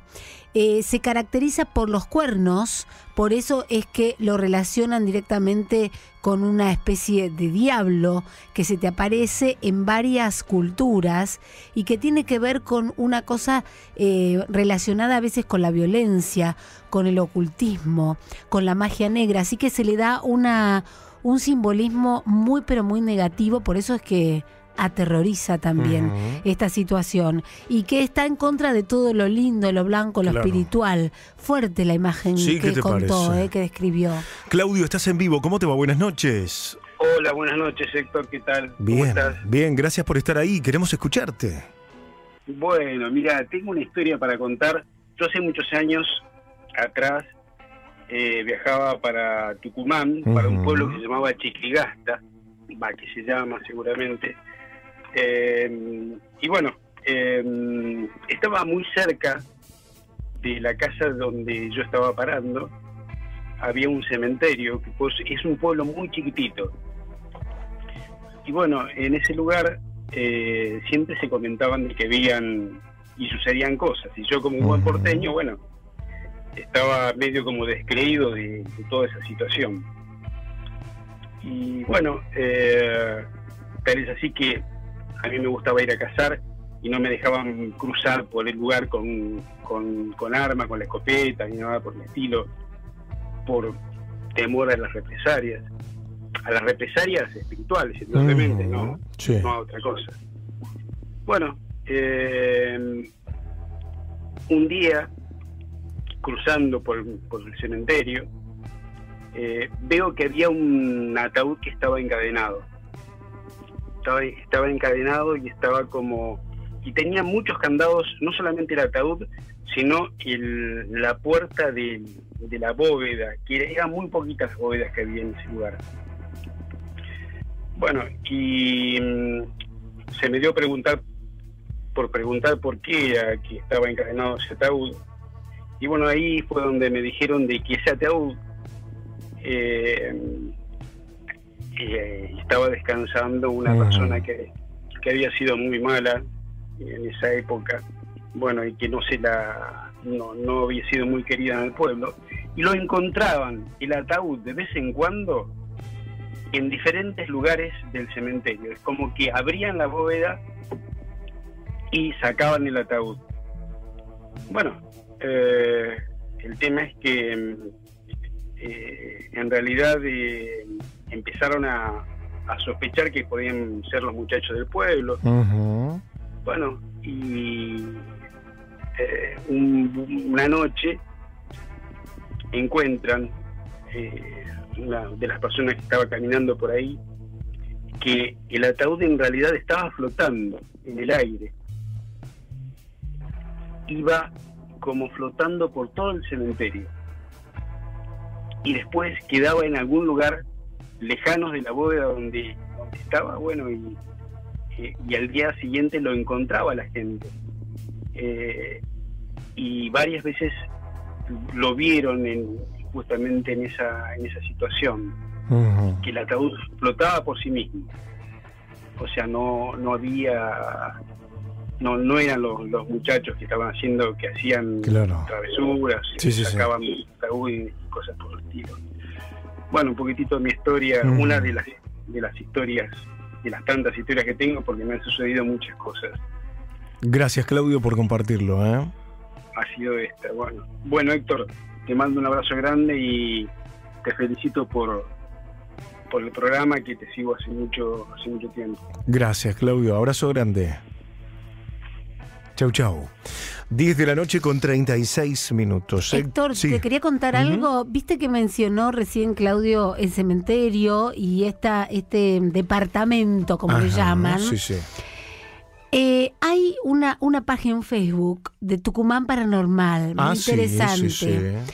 Hablan también de este departamento Chiquigasta, al que se refería Claudio recién, con historias que tienen que ver cerca del cementerio de Alto Verde. Estamos hablando de Tucumán, lo reiteramos porque hay mucha gente de Tucumán que nos escucha todas las noches. Hay una historia atrapante de 2 hermanas mayores que vivían al fondo, cerca de este cementerio, tenían una finca. Ellas en ese tiempo rezaban el rosario y eran, ¿viste esas hermanas que van a llorar a todos los velorios del pueblo? Tenían un nombre, ¿no? Bueno, Las Lloronas, me parece que no les sé, dicen. pero a ver si alguien está escuchando de Tucumán. Antes les pagaban a la gente para que fuera a llorar a los velorios. Claro, bueno, ellas iban a todos los velorios, estas hermanas. Vivían al frente de casas que eran usadas por ese momento los obreros golondrinas que iban y venían, que trabajaban por el momento, por la zona de cuando, viste, se trabajaba con las cañas de azúcar y demás, y después seguían viaje. Muchos obreros venían, por ejemplo, de Bolivia, venían a cosechar la papa, el tomate, y habitaban esas viviendas. Lo que se dice es que los obreros que se quedaban 1 o 2 días se aterrorizaban por estas mujeres, porque en las casas de estas mujeres había duendes en esa zona. Uy, Dios mío. Y pasaba todo tipo de situación paranormal porque estaban cerca de este cementerio de Alto Verde, por si hay gente en Tucumán que está escuchando, pasaba absolutamente de todo. Entre esas cosas se veía niños pequeños que jugaban con perros y gatos, pero eran entes de niños. Claro, claro. Entonces los obreros que quedaban por ese momento en trabajar no volvían más, aterrados de toda la situación paranormal que vivían. Y aparte ya sabían que estas señoras eran las que iban a llorar a todos los velorios. Así que conmovidos no volvían más. Pasaban y veían toda esa situación paranormal que pasaba muy cerca de donde Claudio nos decía, el cementerio de Alto Verde de Tucumán, y no volvían más. Así que es una zona con mucha actividad paranormal. Quédense con nosotros, hay más historias en el 11 27 84 1073. Hola Héctor, hola Mona. Héctor, yo hoy a la mañana, al mediodía, te había escrito por Instagram contándote una historia del cementerio municipal de Olavarría, donde tengo enterrado mi abuelo materno y mis bisabuelos maternos, los 4 bisabuelos maternos. El cementerio municipal de Olavarría está construido en el año 1885 más o menos. La ciudad fue fundada en 1867. Las tumbas más viejas que hay, por lo que llegué a ver, eran de 1887, 88, por ahí. La cuestión es que la bóveda que mandé la foto hoy se ve desde la calle y justo enfrente del cementerio hay un expreso que voy casi todos los días. Siempre que miraba para el lado del cementerio veía la bóveda esa y me llamaba la atención. La cuestión es que un día, para ir a rezarle a uno de mis bisabuelos que llegué a conocer, que era una mujer, pasé por la bóveda. Era justo ahora, debe haber sido en noviembre, diciembre del año pasado. Era un día de muchísimo calor, no había viento, y justo que estoy pasando por esa bóveda, una puerta pesadísima, se sentía como que se movía. Y bueno, eso es lo que me ha pasado ahí en el cementerio municipal. Después se cuenta que han encontrado cuidadores del cementerio que habían profanado distintas tumbas, distintas bóvedas, ¿va? Los cuidadores, imagínense en el grado de, no sé si decirlo locura o cómo catalogarlo, sacaban las mantillas de los muertos y se hacían como una cama dentro de algunas bóvedas. Una cosa totalmente escalofriante. De hecho, bueno, el cementerio ahora está abandonado. Hay partes que vas caminando y se ven los cajones, hay techos que están medio caídos. Bueno, es muy tétrico, la parte más vieja del cementerio. Tenés partes que son nichos y hay otras partes que los muertos están enterrados en la tierra.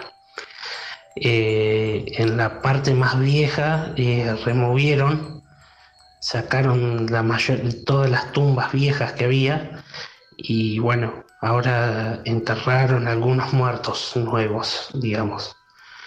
Pero los últimos muertos que se han enterrado creo que fueron allá por el 2010, 2011. Ya tiene poco uso el cementerio.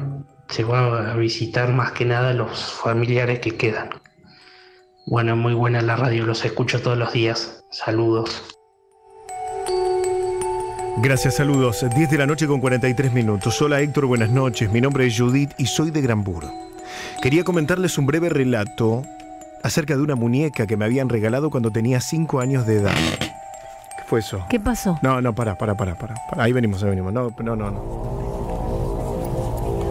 Esta noche escuchás voces. Aunque estés solo. Estás en la noche paranormal. Hasta la medianoche. Héctor Rossi en la Pop 101.5. Así, exactamente eso escuché yo, por lo menos de este lado. No sé si algún otro radio escucha habrá hecho. Hola chicos, buenas noches. Acá estábamos con mi hija paseando en el auto, volviendo a casa y estábamos escuchando la radio y se escuchó algo como que nos hizo acordar a la película de Annabelle. El sonido de la puerta cuando abría la jaula de vidrio.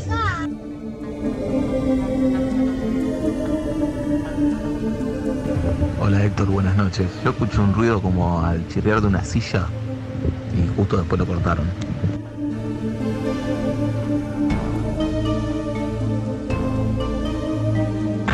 Buenas noches Héctor, sí, yo venía justo en la camioneta con mi señora que veníamos de la estación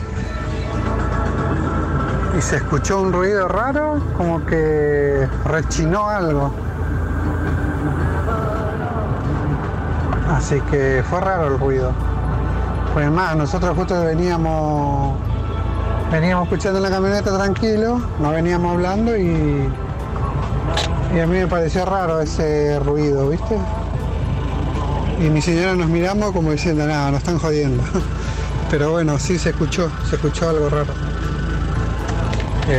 Un abrazo y muy lindo el programa. Súper raro lo que acaba de pasar, ¿eh? Tremendo, Héctor. Y la gente lo escuchó, pero lo percibió de diferentes maneras, ¿viste? Uh-huh. Por acá hay mensajes escritos también que dice: hola Héctor Mona, se escuchó como que golpearon el micrófono, como cuando golpean con el dedo para probar si anda. No, pero ese sonido es así, mirá. Suena diferente. Nada que ver, claro. No. Otro mensaje dice: fue como una explosión, así lo viví yo. Hola Mona y Héctor, yo creí que alguien se sentó en una silla y se oía el rechinar muy fuerte. Abrazos, el programa está genial. Jackie de Palermo. Dios mío, ¿tenés más? Sí. Hola chicos, escuché el crujido de una silla y una voz de anciana, dice Robert. Por ¿Una eso voz de anciana? Sí, parece que se mete una voz de anciana también con el crujido de una silla para Robert. Otro de los mensajes: yo escuché un ruido fuerte, como que algo golpeaba o algo salió volando, que bueno, nos pasó un montón de veces, Héctor. Pero esta vez no se cayó el cuadro. No se cayó el cuadro, ya te lo vamos diciendo. Ángela de San Vicente se comunica y piensa que algo salió volando. Qué locura, estamos en vivo, 6 minutos para que sean las 11 de la noche. ¿Tenés más? A ver, Mauro Campagnolo. Hola, Héctor, para mí se escuchó como una estática, ¿no? Y si estás diciendo que se prendió el micrófono, por ahí se quieren comunicar con vos. Prendelo y hacerle preguntas. No, yo no me animo a eso. Podría ser, pero aparte No, eso no, al aire no me animo. Fuerte. Por las dudas, a ver, ¿qué más? Buenas noches, Héctor. Yo escuché un golpe fuerte. Golpe, ¿qué más? Hola, buenas noches, escuchándote, firme como siempre desde Paysandú, Uruguay. Lo que se escuchó acá, que estaba con los auriculares, que estoy laburando, fue como el ruido de una silla. Abrazos. Saludos, querido, estamos en vivo, ¿qué más? Buenas noches, Tal cual, como dijo este señor muchacho, de cuando te sentás a la silla y que cruje, así se escuchó. Yo lo sentí al ruido como que cuando se cae el cuadro de Pugliese. No, pero así no se cayó no esta vez. Tal cual el mismo ruidito. No se cayó. Se cae el cuadro y pega contra el piso. Esta vez no fue el cuadro, ¿eh? ¿Qué más? Sí, la verdad que sí, Héctor. Es como que se escucha rechinar, pero y como que le soplan al micrófono. Eso es lo que se escucha. ¡Qué impresión! El mismo Cada uno escuchó una se cosa escucha como que distinta. le soplan. Viste que cada uno escuchó otra cosa. Cada Cosas persona escuchó algo diferentes. diferente. ¿eh? Porque soplar es nada que ver. No, yo escuché un ruido que me llamó la atención porque Fuerte ¿qué aparte. es esto? Y el Claro. micrófono es, No, nada es que ver. diferente el sonido. Nada que ver. Uno más. Héctor, ¿cómo va, Mona? ¿Todo bien? Bien. Sí, yo sentí como rechinar de una silla, como que alguien se sentó. ¿Entendés? Como que algo se sentó, yo venía en el auto escuchando, vengo y también me quedé así como diciendo que fue ese ruido. Pero sí, es como que alguien se sentó en una silla y rechinió. Dios. ¿Qué más? Buenas noches, yo estoy solo acá escuchando y escuché bien clarito que se escuchó como un crujido, como que hizo... Eso escuché yo. Exacto. Como un Era como lamento que escuché, sí, como alguien que herido. Sí, como dicen los oyentes, como Alguien o alguien herido, se sentó o como que alguien intentó hablar, decir algo. Qué locura, Dios mío. Uno más. Hola Héctor, soy Rubén de Claypole. Yo escuché como si hubiesen soplado sobre el micrófono, algo similar. Muy bueno el programa. Gracias. Buenas noches, gracias. En un minuto seguimos escuchándote. Estamos en vivo, 22:57. Subimos la foto con la mona en @HéctorLocutorOK. @HéctorLocutorOK. Metete en Instagram y reportate en qué lugar, en qué provincia, en qué pueblo, en qué localidad estás en vivo con nosotros. Esta super noche de viernes, 16 de diciembre, a horas de la final del mundo. Argentina-Francia, Francia-Argentina. ¿Con quién estás? ¿Cómo nos escuchás? ¿Estás en el auto? ¿Saliste a tomar algo? ¿Estás en tu casa? Bajó mucho la temperatura. Tremendo. 18.8 la temperatura ahora en Buenos Aires. Está fresquito. Estás en tu casa, unas pizzitas, algo para comer, reportate en Instagram, @HéctorLocutorOK. @HéctorLocutorOK. Ahí estamos con la mona. Reportate en la foto y contanos desde dónde y con quién nos estás escuchando. Carla dice, son lindos. Burrito dice, hola Héctor querido, escuchándolos ya por salir del trabajo en Bursaco. Un abrazo. ¿Qué Hola, más soy dicen? Lore, ¿cómo anda? Los escucho como todas las noches. Tengo varias historias. Una tiene que ver con que nos mudamos de una casa y sentíamos una presencia tremenda.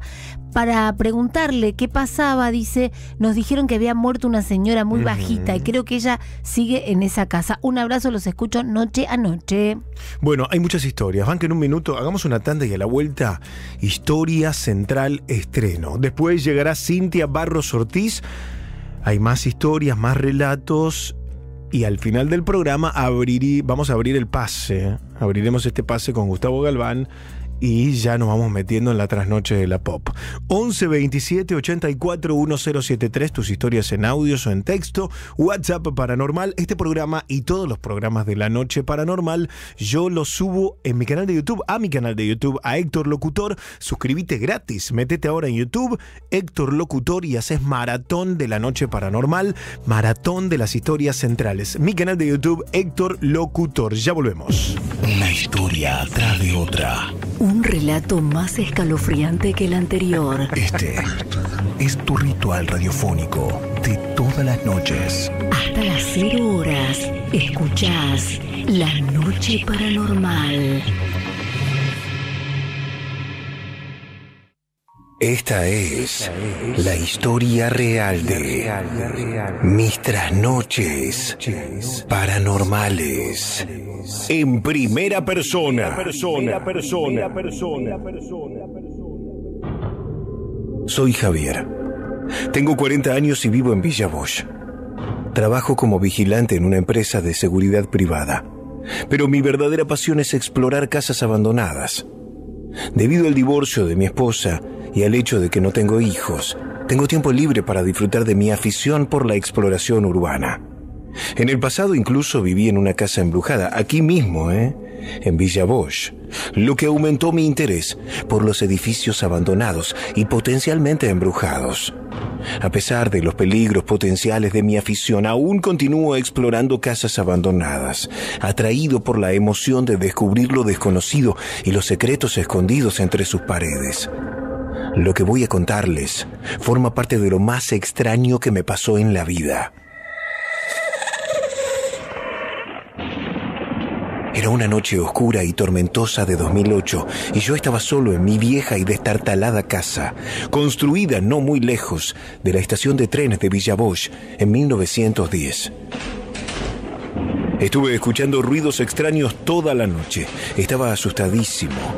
En un principio pensaba que eran propios de la casa, que necesitaba mantenimiento, pero había algo que me decía que no, que algo más tenía que ver. Traté de ignorar la extraña sensación que me invadía, pero me era imposible. La casa estaba llena de energía malévola y podía sentir que se acercaba a mí. Traté de calmarme encendiendo el televisor de la pieza, pero la estática era tan fuerte y distorsionada que solo empeoraba las cosas. No tenía cable, así que solamente estaban los canales de aire. La luz del velador parpadeó y pude escuchar pasos provenientes del pasillo que daba a la puerta de calle. Rápidamente apagué el televisor y corrí hacia la puerta principal, pero estaba cerrada con llave. Saqué las mías e intenté abrirla, pero no había caso, no podía hacerlo. Empecé a entrar en pánico. Al darme cuenta de que estaba atrapado en esa casa, fui a la cocina, donde había una puerta que daba al patio, pero mientras tanto podía escuchar los pasos, acercándose más y más. Desde atrás mío, luego vi una figura sombría de pie en la puerta. Era un fantasma, con ojos brillantes y una sonrisa siniestra en su rostro. Traté de correr, pero estaba congelado por el miedo. El fantasma se acercó y me agarró. Su contacto helado me dio escalofríos. Grité y luché con todas mis fuerzas, pero fue inútil. El fantasma me tenía en sus garras y supe, en ese preciso instante, que estaba condenado. Lo último que recuerdo de aquel evento fue que eso me arrastró en la oscuridad. Me mudé de esa casa a los pocos días y nunca pensé en volver. Pasaron los años y sentía que no tenía otra opción, que debía ir a aquella casa para enfrentar eso. Nunca pude alquilarla ni venderla. Se había corrido la voz de lo que me había ocurrido. Yo ya era explorador urbano y había escuchado rumores sobre nuevos extraños sucesos en mi vieja casa abandonada. Cuando llegué, el viento aullaba y la lluvia golpeaba las ventanas. La vieja casa se cernía ante mí. Con sus ventanas oscuras y vacías, pude sentir una sensación de inquietud cuando me acerqué a la puerta principal y les juro que dudé antes de girar la perilla tras abrir la cerradura. Una vez dentro, inmediatamente pude sentir que algo andaba mal. El aire era pesado y opresivo. Podía sentir una presencia observándome desde las sombras. Busqué a tientas mi linterna y comencé a explorar la vieja casa, pero no importaba dónde mirara. Podía sentir ojos sobre mí. Mientras más por el miedo me arrastraba que caminaba por los pasillos oscuros, escuché ruidos extraños y sentí un escalofrío enorme, como aquella vez cuando aún vivía en esa casa. Podía escuchar susurros y pasos, pero cada vez que me giraba para investigar, no había nada. Finalmente me topé con mi vieja habitación, llena de telarañas y polvo. En el centro, ahora vi una pequeña mesa que juro jamás había estado antes, con un libro viejo encima. Tomé el libro y comencé a hojear las páginas, pero mientras lo hacía, sentía un repentino terror recorrer mi cuerpo. El libro estaba lleno de hechizos oscuros y antiguos, y me di cuenta de que esta era la fuente de la actividad paranormal en la vieja casa. Rápidamente cerré el libro y salí corriendo de la habitación, pero mientras lo hacía, podía sentir la presencia siguiéndome, decidida a evitar que me fuera. Apenas logré salir con vida de la vieja casa, pero el recuerdo de esa noche todavía me persigue hasta el día de hoy. Nunca olvidaré el terror que sentí en esa vieja casa abandonada. A los pocos días, en mi casa nueva, estaba tratando de dormir, pero los sonidos de la tormenta me mantenían despierto constantemente. A medida que avanzaba la noche, sentía una inquietud. Era como si algo me estuviese observando, acechando otra vez, fuera de mi campo de visión. Traté de sacudirme la sensación, pero solo se me hizo más fuerte. Eventualmente no pude soportarlo más y decidí levantarme y prepararme una taza de té.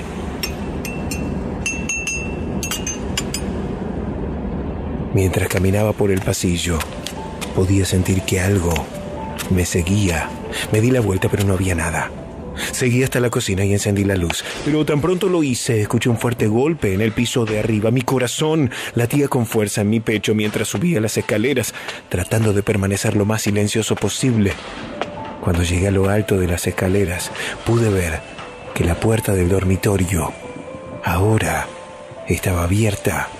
Cuando recordaba haberla dejado perfectamente cerrada, me acerqué sigilosamente y mientras miraba adentro, pude ver una figura de pie en la esquina de mi habitación. Era alto y delgado, con cabello largo y enredado y ojos brillantes. Confieso que fui cobarde y dejé escapar un grito. Corrí escaleras abajo, pero la figura me siguió. Se movía rápidamente y podía sentir sus manos frías y sudorosas acercándose para agarrarme. Tropecé y caí y cuando miré hacia arriba vi la figura que se cernía sobre mí, lista para atacar. Cerré los ojos esperando mi final, pero nunca llegó. Cuando volví a abrir los ojos, la figura se había ido y yo estaba solo una vez más. No podía seguir huyendo. Era imposible. Fue entonces cuando decidí volver a la vieja casa y terminar con todo. Entré de nuevo a mi antiguo hogar y fui por aquel libro de hechizos. Busqué página por página, pero no había ningún sortilegio que me permitiera escapar de aquel ser fantasmal o demoníaco. Saqué de mi mochila la botella de alcohol que había llevado de mi casa y la vacié entera sobre esa porquería. Si no podía ayudarme, al menos la destruiría. Saqué el encendedor y prendí fuego a ese libro del mal. Pero fui estúpido. El alcohol se había derramado también sobre el piso de madera y este también se prendió fuego. Intenté apagarlo con una manta vieja que había cerca mío, pero no hubo caso. Salí corriendo mientras escuchaba detrás unos gritos de dolor y pena en aquella casa vacía de humanos.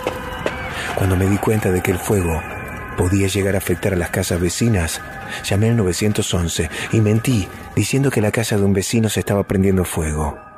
Me fui caminando con disimulo cuando llegaban los sonidos de los camiones de los bomberos. El hecho salió en los portales de noticias. La casa quedó en ruinas y nunca se sospechó que fui yo quien la había prendido accidentalmente. Se teorizó que estando abandonada, quizás alguien que la estaba ocupando prendió un fuego sin querer y al ser el piso de una madera vieja, esta prendió rápido y fácil y ardió hasta los cimientos. Finalmente vendí el lote. Supe que iban a construir ahí un edificio de departamentos. No sé si ocurrirá algo allí o no, si la maldad aún persistirá. Pero hoy, mis días son más tranquilos. No fui víctima ni testigo de ningún otro hecho paranormal. Pero los recuerdos de aquel ser aún retumban en mi cabeza. Aquel delgado fantasma o demonio de pelo ensortijado y ojos brillantes. No me sirvió de mucho saber a través de una tía que mi abuela materna, a quien nunca conocí porque murió antes de que yo naciera, se ganaba la vida haciendo lo que vulgarmente se conoce como brujería, pociones para lazos de amor o condenas de por vida. Tal vez un ser del otro plano había quedado atrapado en esa casa que ella también había habitado y por eso, luego de aquello, se la agarró conmigo. Sinceramente no lo sé con seguridad, pero sí sé algunas cosas de las que estoy bien seguro. Nunca piensen que los actos de nuestros padres y abuelos no van a incidir en nosotros en lo que respecta a lo paranormal. Yo la sufrí y aunque él no me crea, aún lo sigo charlando con mi psicólogo. Le insisto cada sesión en que esta historia fue real porque todo ocurrió y nunca olvidaré lo que pasó en mis trasnoches paranormales. Esta historia es real. Hay sucesos que no podés explicar, pero sí contar. Mándanos tu historia por WhatsApp 11 2784 1073. La Noche Paranormal.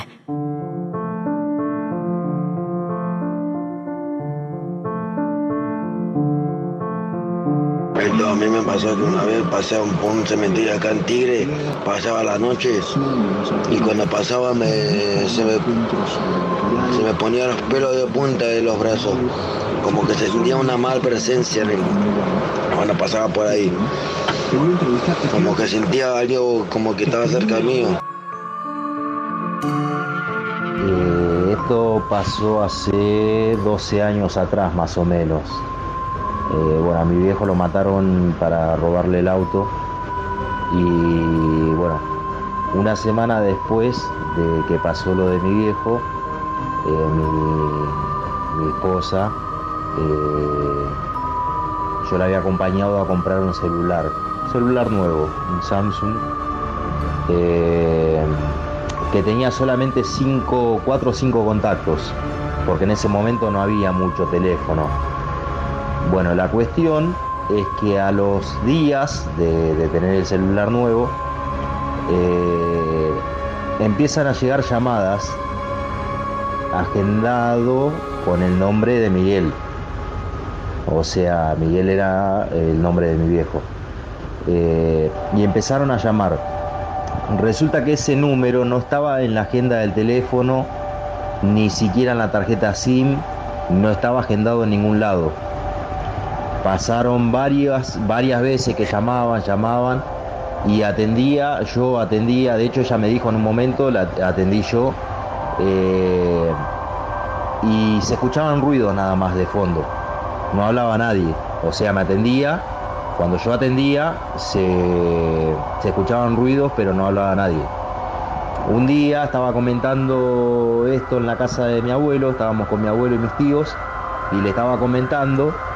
Y yo no era mucho de contarlo porque no sabía si me iban a creer o no, y justo da la casualidad que me llaman, justo la llaman a ella en el teléfono y atiendo, lo pongo en altavoz para que ellos escuchen y se escuchaba de fondo, se escuchaba ruido pero no hablaba nadie. Bueno, pasó mucho tiempo, o sea, no pasó mucho tiempo, pasó ahí nomás, perdón, pasó un tiempito. Llamo por teléfono a la compañía para preguntarle a ver cuál era cómo podía ser que a mí me llegue una llamada, o un suponer, me llama la línea personal y a mí no me salta el nombre agendado si yo no lo tengo agendado. ¿Cómo puede ser que me llame un número que no está agendado y salte el nombre de la persona que me está llamando? Entonces, bueno, empecé a averiguar, no me supieron dar una explicación. Al tiempito, bueno, mismo con esto, nosotros le habíamos comprado un inflable, un muñequito inflable a mi nena, que tenía en ese momento tenía 2 años. Era un muñequito inflable que adentro tenía como un sonajerito, tenía como una campanita adentro, hacía ruido. Bueno, el inflable ese, estando en la cama o estando en algún lado, nosotros estábamos conversando, estábamos tomando mate, estábamos haciendo algo y el muñequito hacía ruido. Bueno, la cuestión es que al muñequito ese lo terminamos tirando, porque varias veces nosotros estando conversando o algo, hizo ruido. Y bueno, eso nos generó un poco de miedo. A la vez, lo que más miedo nos generó fue lo de mi viejo, o sea, no de mi viejo, sino del teléfono. Y justo da la casualidad que mientras llamaba tanto, mi señora esos días se iba de vacaciones. Se iba ella por cuestiones de trabajo, no podía, y se iba ella con mi nena a visitar a los parientes a La Rioja. La cuestión es que en el micro mismo la llamaron un montón de veces, se cansaba de llamar, y ella no atendía porque ya le empezó a agarrar miedo, porque yo decía, capaz que algo es mi viejo y algo quiere decir, porque a él lo mataron. Bueno, la cuestión es que lo terminó perdiendo al teléfono. Lo terminó perdiendo ese teléfono en el viaje, no sé si de ida o de venida, pero lo terminó perdiendo. Bueno, después de ahí nunca más pasó algo similar, pero bueno, eso fue algo increíble, totalmente increíble, porque que te llame un número agendado que vos no lo tenés es raro, y aparte justo de una persona que hacía una semana se había ido.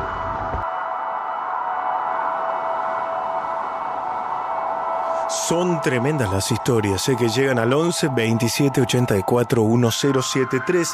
También puedes escribirla y la leemos. Tu historia escrita al WhatsApp Paranormal 11 27 84 1073. Para hablar en vivo, 4535-4204. Y acordate que este programa y todos los programas los colgamos en mi canal de YouTube en Héctor Locutor. Noche de viernes, fin de semana, bueno, juega la selección, final del mundial, pero además hay mucha gente que tiene ganas de entretenerse con ficción, en cine, en plataformas, con el terror, con lo paranormal y con Cintia Barros Ortiz, que está en vivo con nosotros. Hola, Cintia. Hola, Héctor, ¿cómo estás? Hola, Cin, ¿cómo estás? Hola, ¿cómo estás, Mona? Muy bien, mi amor. ¿Dónde estás, Cintia, vos? Ahora en este momento en casa. Ah, bueno. Sí, regresé de un encuentro de trabajo, fin de año, así que estoy acá en casa. Bueno, tranqui, relajada, y más allá del mundial, sí. ¿Igual hay estrenos? Sí, hay estrenos, Héctor y Mona, en el cine particularmente. Tenemos una película llamada Mar de Sangre, y volvieron estas películas que tienen que ver con los animales en el mar. Esto es el terror en el mar, un enésimo film de tiburones asesinos que llega a la pantalla grande y que trata de un grupo de amigos en las costas de México. Ellos llegan un fin de semana para disfrutar de un fin de largo, sin imaginarse, claro, que algo terrible va a suceder ahí.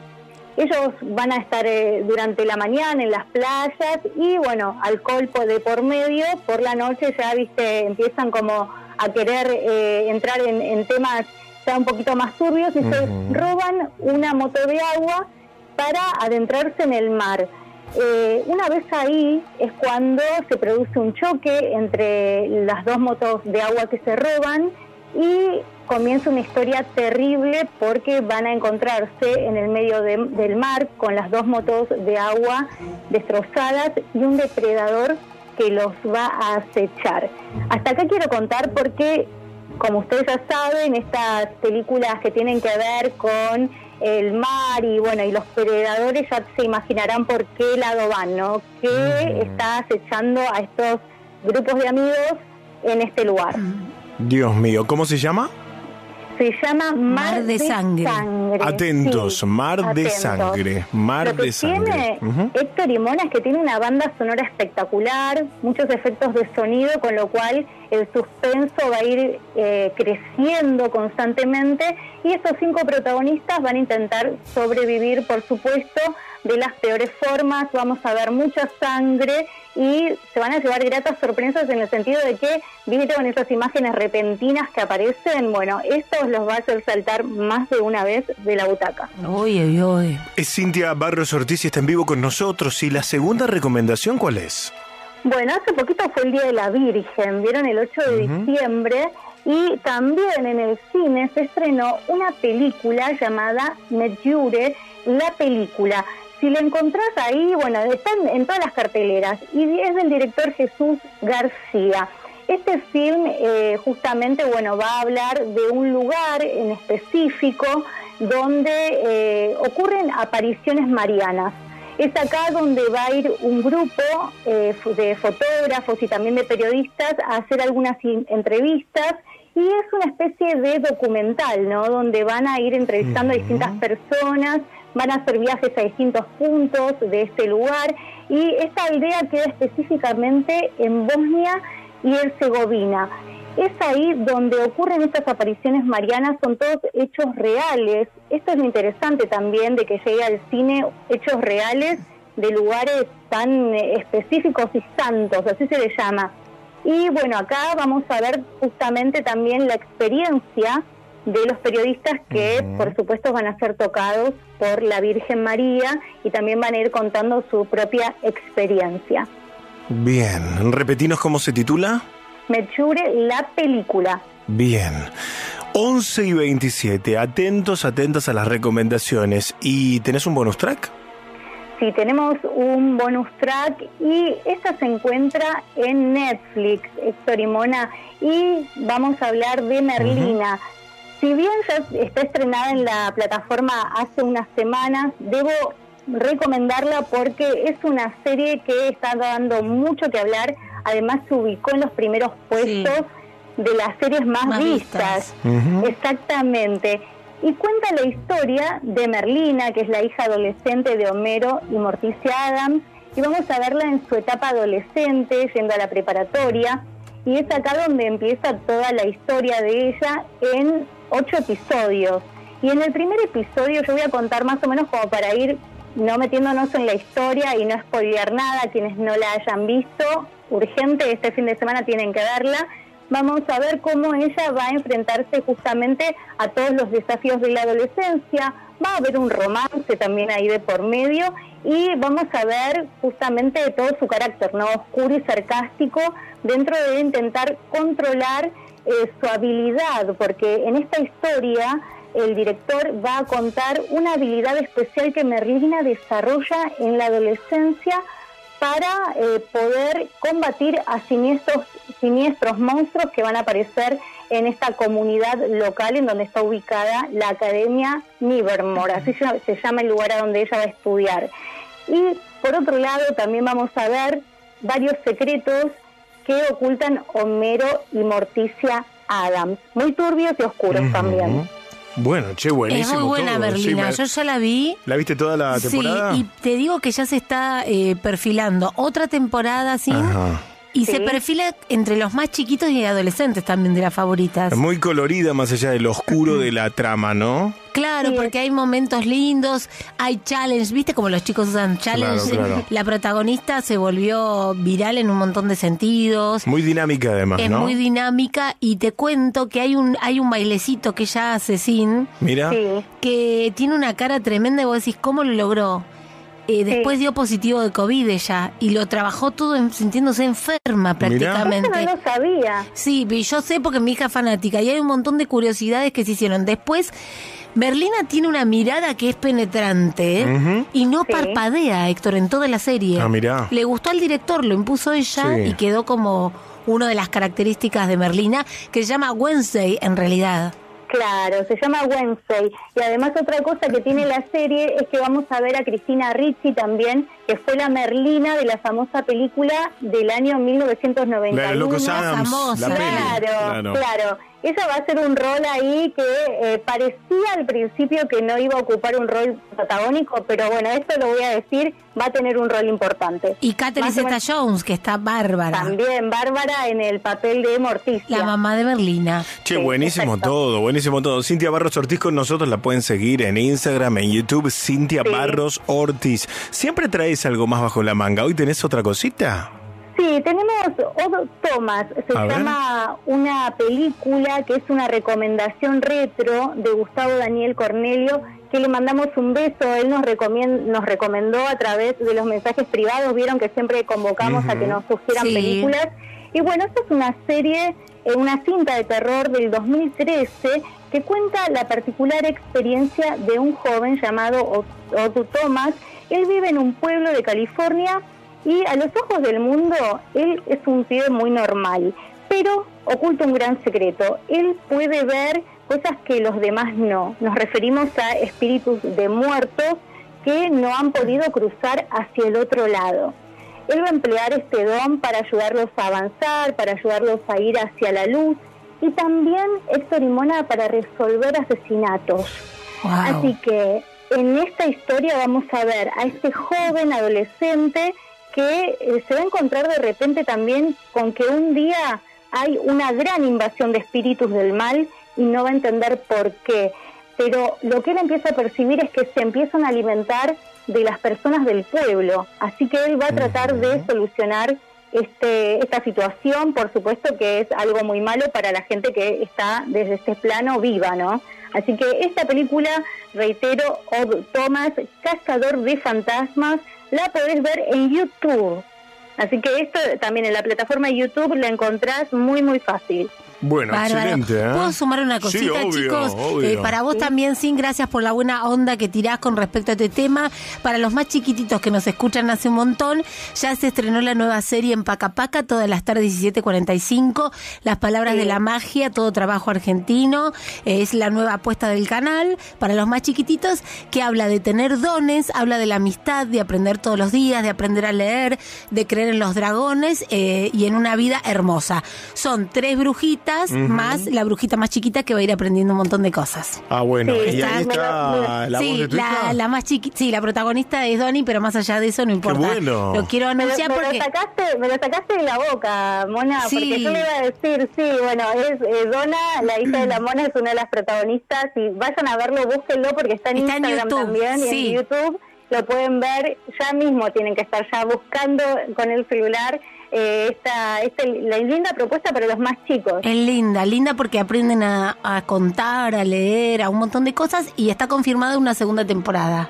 ¿Cómo se llama? Las Palabras de la Magia. Las y Palabras habla de de la esto Magia. también un poquito, creer en lo paranormal, lo que vemos más allá de lo que vemos. Me encantó.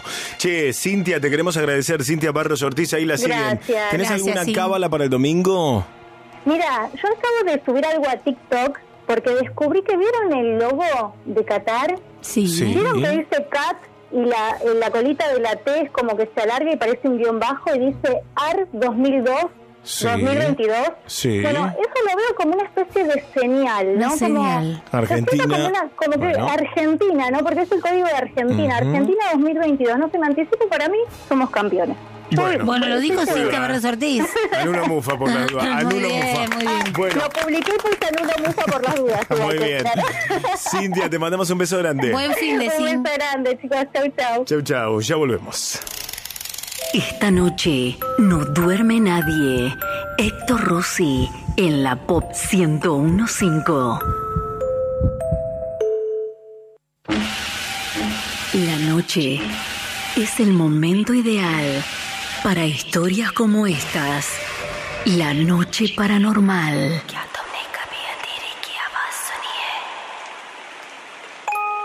Hola Héctor, quería contarles que cuando falleció mi mamá y estaban en el sepelio, ese día, esa tarde, a la mañana cuando ya íbamos a ir para el lugar donde la iban a sepultar, apareció un perro tipo ovejero, un perro que se quedó en la puerta de la cochería y quería entrar, que justamente ya salíamos con el auto, con todo el péretro, y el perro se quedó mirando y esperó. Como los animales quizás representan o tengan una energía para acompañarnos en esos momentos difíciles también. Bueno, un abrazo, muy lindo programa. Mándanos tu historia por WhatsApp 11 27 84 10 73. Te voy a pasar a contar 2 sucesos paranormales que tuve yo. Yo soy de Capital Federal, volviendo de un pueblito donde mis suegros tienen una casa quinta por una ruta, no recuerdo ahora el número, pero una ruta de esas bien de pueblo, ¿no? Que de noche prácticamente no hay tráfico y el poco tráfico que hay suelen ser camiones. Bueno, nos habíamos ido un fin de semana largo con la familia de mi novia a pasar ahí a su casa. Llega el domingo, pegamos la vuelta a eso de las 11 de la noche y habíamos ido en 2 autos porque habían ido otro matrimonio amigo de ellos. Y cuando estábamos llegando a una curva, a lo lejos se ve como un flash de una linterna. Yo lo primero que supuse, que me pareció medio igual, que no había posibilidades, porque la verdad que era una ruta muy poco transitada, como te digo, más de noche, que fuera una cámara de fotomulta, que tampoco le encontraba sentido porque no había pasado ningún otro vehículo para eso. Después dije capaz que es un control policial o alguien que tuvo un accidente. El auto que iba delante mío, el otro auto, me llama por celular, me pregunta si había visto eso, qué sé yo, y yo le digo sí, le digo lo vi, debe ser una cámara de fotomulta, le digo, algún control de la policía. Bajamos un poco la velocidad porque no sabíamos si había un control, la verdad no había señalizado nada, no sabíamos si era una cámara, no sabíamos si era alguien que había tenido un accidente y necesitaba ayuda. También los nervios de decir, lamentablemente muchas veces pasa que te paran en la ruta o no en ruta a decir que tuvieron un accidente y en realidad es para robar. Entonces ya íbamos como con los sentidos alerta, ¿no? De con qué nos íbamos a encontrar, si nos íbamos a encontrar con un accidente, con ladrones, con policía. Cuestión que, bueno, esto lo habremos visto estando a unos 200 metros de distancia, un poco más, bastante lejos, y se veía como en un lapso de tiempo como repetitivo el flash de la linterna. Yo también en un momento supuse que quizás era alguna baliza arriba de un cono, si se trataba de un control o algo para señalizar. El coche que va delante mío en cuestión, cuando estamos más o menos a 80, 60 metros de donde se veía la luz, tira las luces altas para ver si era un accidente, que no hubiera auto en el medio de la ruta. Y se alcanza a ver personas, se alcanzan a ver dos hombres parados en el costado de la ruta, por lo que nosotros supusimos que era alguien que había tenido algún problema con el auto y necesitaba ayuda. Y cuando nos íbamos acercando, que estábamos casi llegando a donde estaban ellos, estas dos personas totalmente materializadas completamente, uno lo ve de afuera y era un ser humano normal, se van caminando para el lado del pasto y como que empiezan a correr y se meten en los yuyos, cruzan en un momento se los vio trepar el alambrado, pero cruzan el alambrado y se meten en un campo y desaparecen.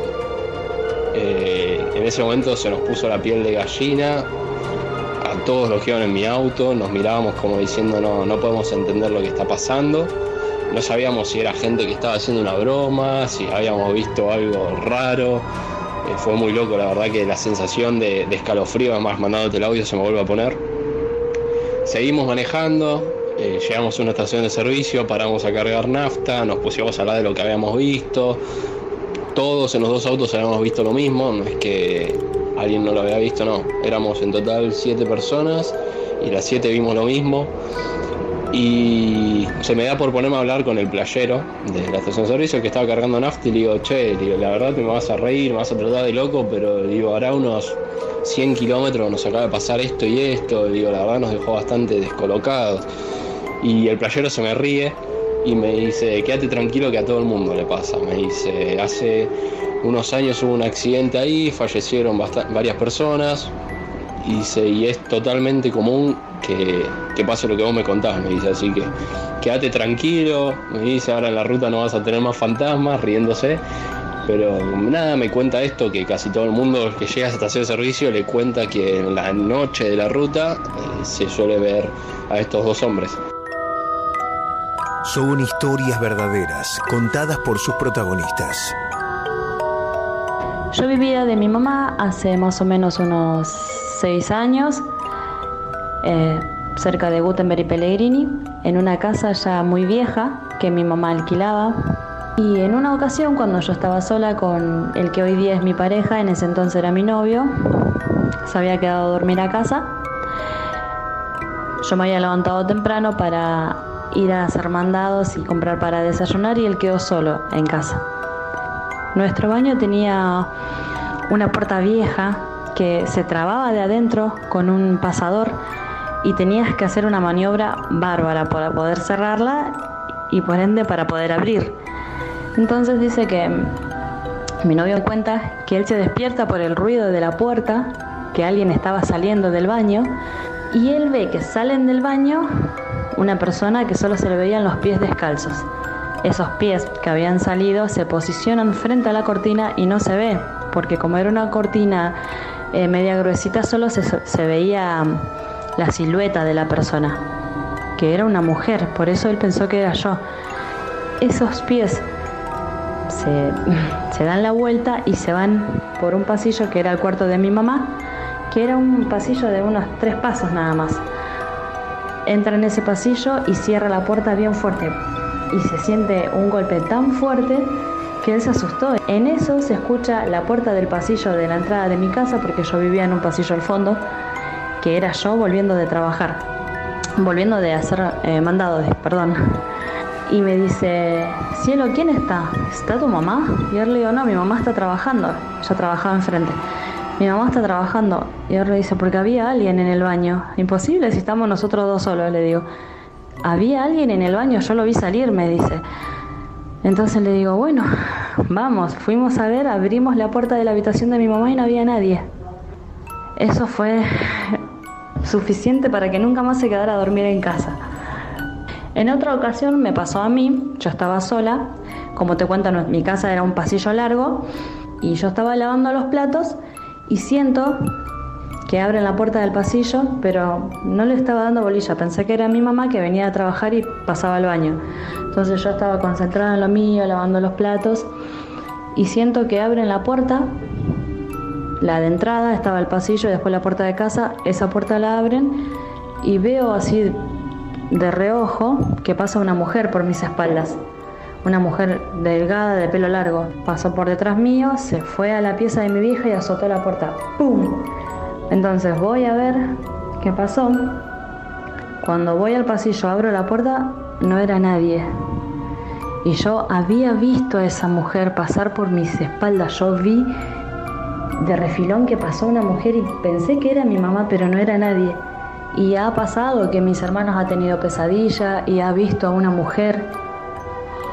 Después ha pasado que uno de mis tíos, que en paz descanse, antes de que él falleciera, él decía que veía también a una mujer. Nunca supimos qué fue lo que había en esa casa, pero lo único que sí supimos era que antes de que nosotros nos mudáramos y la familia anterior a nosotros se mudara, ahí se hacían sarcófagos, se dice, para las personas que fallecen. Se hacían sarcófagos donde se meten a los muertos y después los entierran, cajones. Así que bueno, esa es mi historia. Disculpen si no la sé contar bien, es que me pongo un poquito nerviosa. Tengo muchas otras más, así que cuando me anime las cuento. 11 27 84 1073. Soy Pablo. Cuando éramos chicos,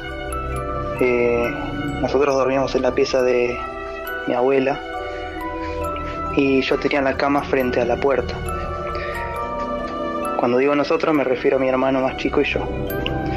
Una mañana me despierto y mi hermano más chico, en ese momento tendría unos 6 años, empieza a gritar, una sombra, dice. Mientras miraba al pasillo que daba al baño, frente a la puerta. Yo en ese momento no quise ver, me tapé con las sábanas y no vi nada. Él sí lo vio y quedó como traumatizado, pero muy asustado. Mi abuela estaba al lado de él, obviamente, y nada, le dijo, no pasa nada, no es nada, qué sé yo. Lo abrazó, él se calmó y esa mañana empezó normalmente, ¿no? Preguntándole después, me dice que la sombra que él vio era de una persona toda oscura, con un sombrero, que iba de lo que es el comedor de la casa hacia la cocina o baño y se desvanecía. Luego, conociendo los casos paranormales, la casuística, etcétera, vemos el arquetipo, digamos, de shadow people o persona sombra o el hombre del sombrero, y esto se repite más de lo que uno piensa. Siempre fue una experiencia que tuvimos en nuestra infancia que nos marcó, y conociendo después de la llegada del internet, etcétera, podemos comprobar que es algo que pasa. En esa casa a veces había experiencias raras, eran experiencias no paranormales, pero sí, podríamos decir como extrañas. Por ejemplo, una vez mi hermano dice que vio a mi perra, estaba jugando en el comedor y en la pared vio como si fuera la parte de atrás de la perra, es decir, el pelaje de la perra, pero estaba atravesando la pared. Y cuando la fue a buscar, mi perra estaba en el patio. O sea, la perra no estaba en la casa. No sé qué fue lo que él vio, era una pared blanca no sé qué fue lo que vio. Yo recuerdo una experiencia una vez donde, haciendo la tarea en el comedor, en la cocina de la casa, mi cocina daba directamente un patio interno, el patio de atrás, digamos. La puerta estaba cerrada en ese momento y yo estaba sentado haciendo la tarea, tendría unos 9 años, y veo que pasa por debajo de mis piernas una especie de bola marrón de luz, como si fuera lo que se llama wisp en inglés, ¿no? Como una bola de luz que flota. Yo, viendo un movimiento rápido, pienso que es mi perra era marrón y era chiquita. Cuando uno ve que pasa un perro rápido, como que no lo distingue y ve como una especie de halo o cosa que pasa. Voy al patio del fondo y me doy cuenta que está la puerta cerrada, una puerta corrediza, y la perra está del lado de afuera mirándome. Por ende, mi perra no podía ser, porque yo habría escuchado directamente que se abría la puerta corrediza, que mi perra entraba, que mi perra salía. Eso no era mi perra, era una bola marrón de luz que pasó por mis piernas rápido y se fue para el lado de afuera. Y experiencias así. Esa casa luego se modificó, nos encargamos de limpiarlo un poco, digamos, espiritualmente, y hoy en día no tiene una energía nada que ver. Cuando el comedor era el comedor original, digamos que esa casa tenía una energía densa en nuestra infancia, eso lo recuerdo bien, mi hermano también, y percibíamos este tipo de fenómenos, pero luego de eso no hubo ningún fenómeno extraño, salvo uno que también lo voy a comentar en caso de que a alguien le interese o alguien quiera indagar en esto o le haya sucedido. Estábamos con mi primo y mi hermano en el patio del fondo ya muchos años después, y ellos estaban hablando, yo estaba también hablando con ellos. En un momento me distraigo y ambos se quedan atónitos así, y le digo, ¿qué pasó? Y me dice, nos flasheó algo, vimos un flash. Ambos habían visto una especie de flash que no saben de qué origen vino, que los dejó atónitos. Un flash, como si tiraran una fotografía. Luego, unos meses después, viene mi primo a casa de vuelta. Estábamos en el mismo patio, hablando del mismo suceso, riéndonos del flash y qué sé yo, tratando de buscarle una explicación a lo que había sucedido, mirando el cielo, viendo si un cartel que podía haber reflejado la luz, si justo pasó un avión, si algún vecino tenía un espejo que daba a mi patio, etc. La verdad no encontramos ninguna explicación. Yo me doy vuelta, otra vez yendo para un árbol que había ahí, y de pronto los dos me dicen, boludo, y se quedan sorprendidos. Yo digo, ¿qué pasó? ¿Qué sucedió? Les pasó lo mismo. Otra vez recibieron un flashazo, un flash que no saben de dónde provino, en el mismo lugar donde ellos se habían parado. Yo dije, no, bueno, ya es una broma, ya está, o sea, pasó una vez y estamos hablando de esto y pasa de nuevo. No les creía realmente. No, de verdad pasó, no sé qué. Así que bueno, pasó 2 veces en el mismo lugar, la misma situación de este flash. No sé si alguno de ustedes lo vivió. Yo lo dejo ahí como anécdota porque capaz que tiene una explicación científica o lo que sea. Me gustaría escuchar a alguien que diga una posible explicación. Nosotros no la tenemos. No sentimos miedo ni nada raro. Fue como un fenómeno extraño, pero nada de índole espiritual. Y bueno, esas son mis experiencias. La noche paranormal. Escuchar para creer. Hasta la medianoche.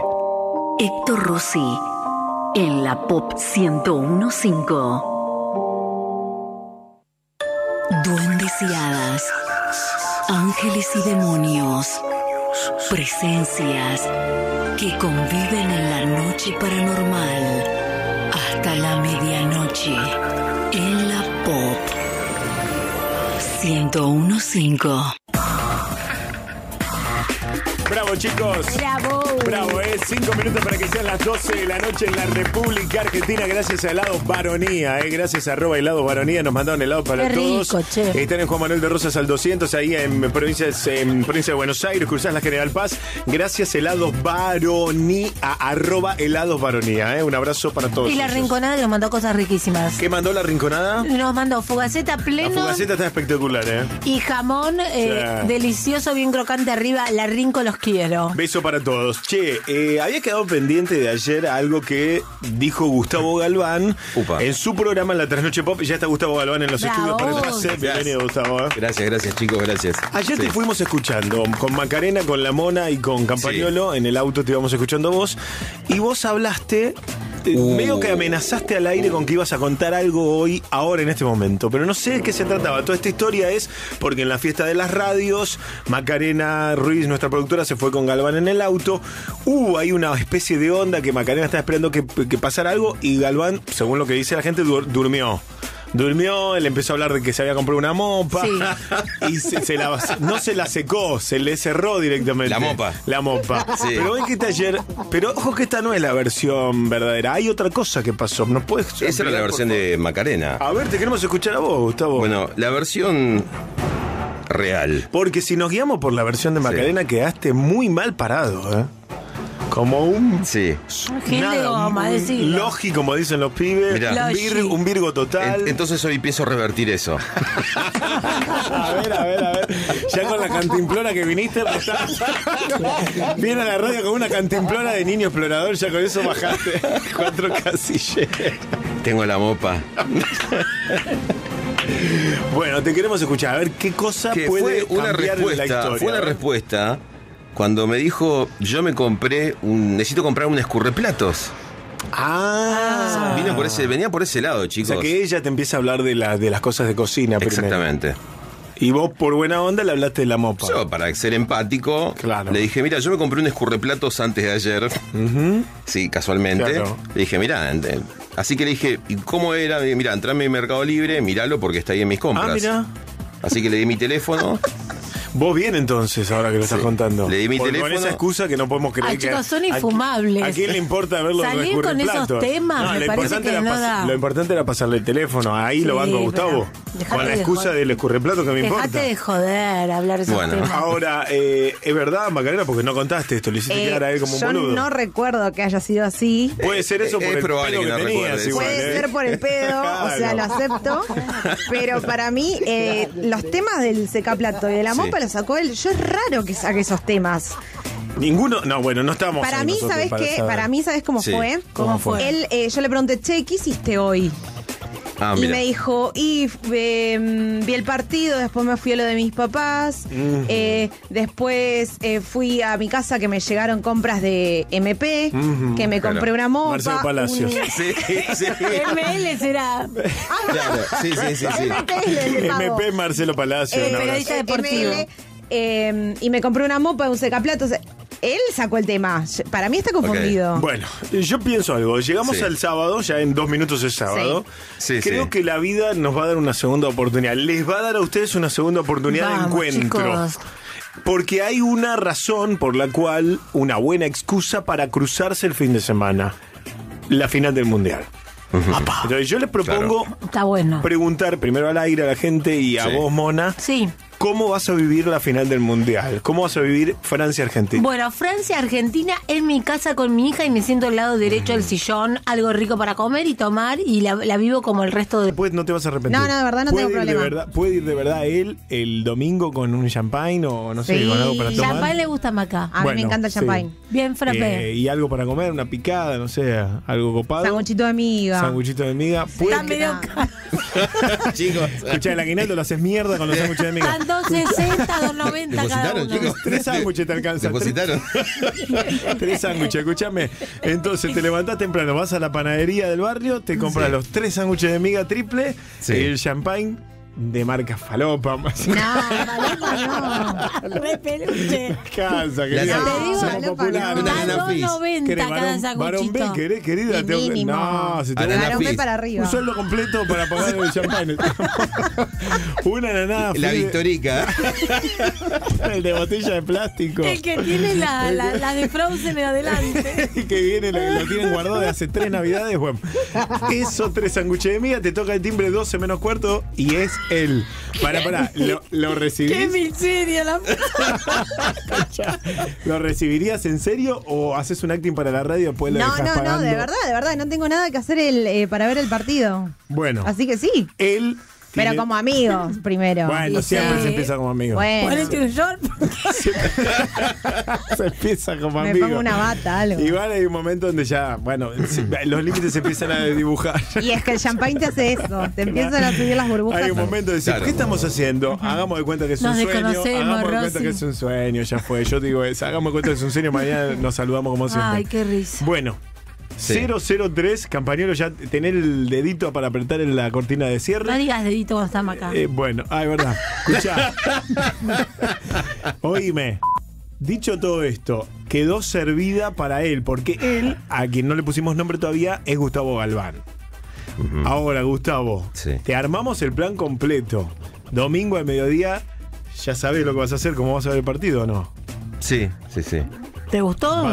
¿Te gustó el plan de lo de Maca o no te vemos muy convencido? Pero, chicos, tengo la cábala. ¿Cuál es? La cábala en la final. ¿La cábala? ¿Qué? En la final, no podemos romper la cábala. ¿Por qué? No podemos romper la cábala en la final, justo, pero chicos. El plan rompe cábala, anula mufa este plan, me parece. Dale. Pero no se puede. No.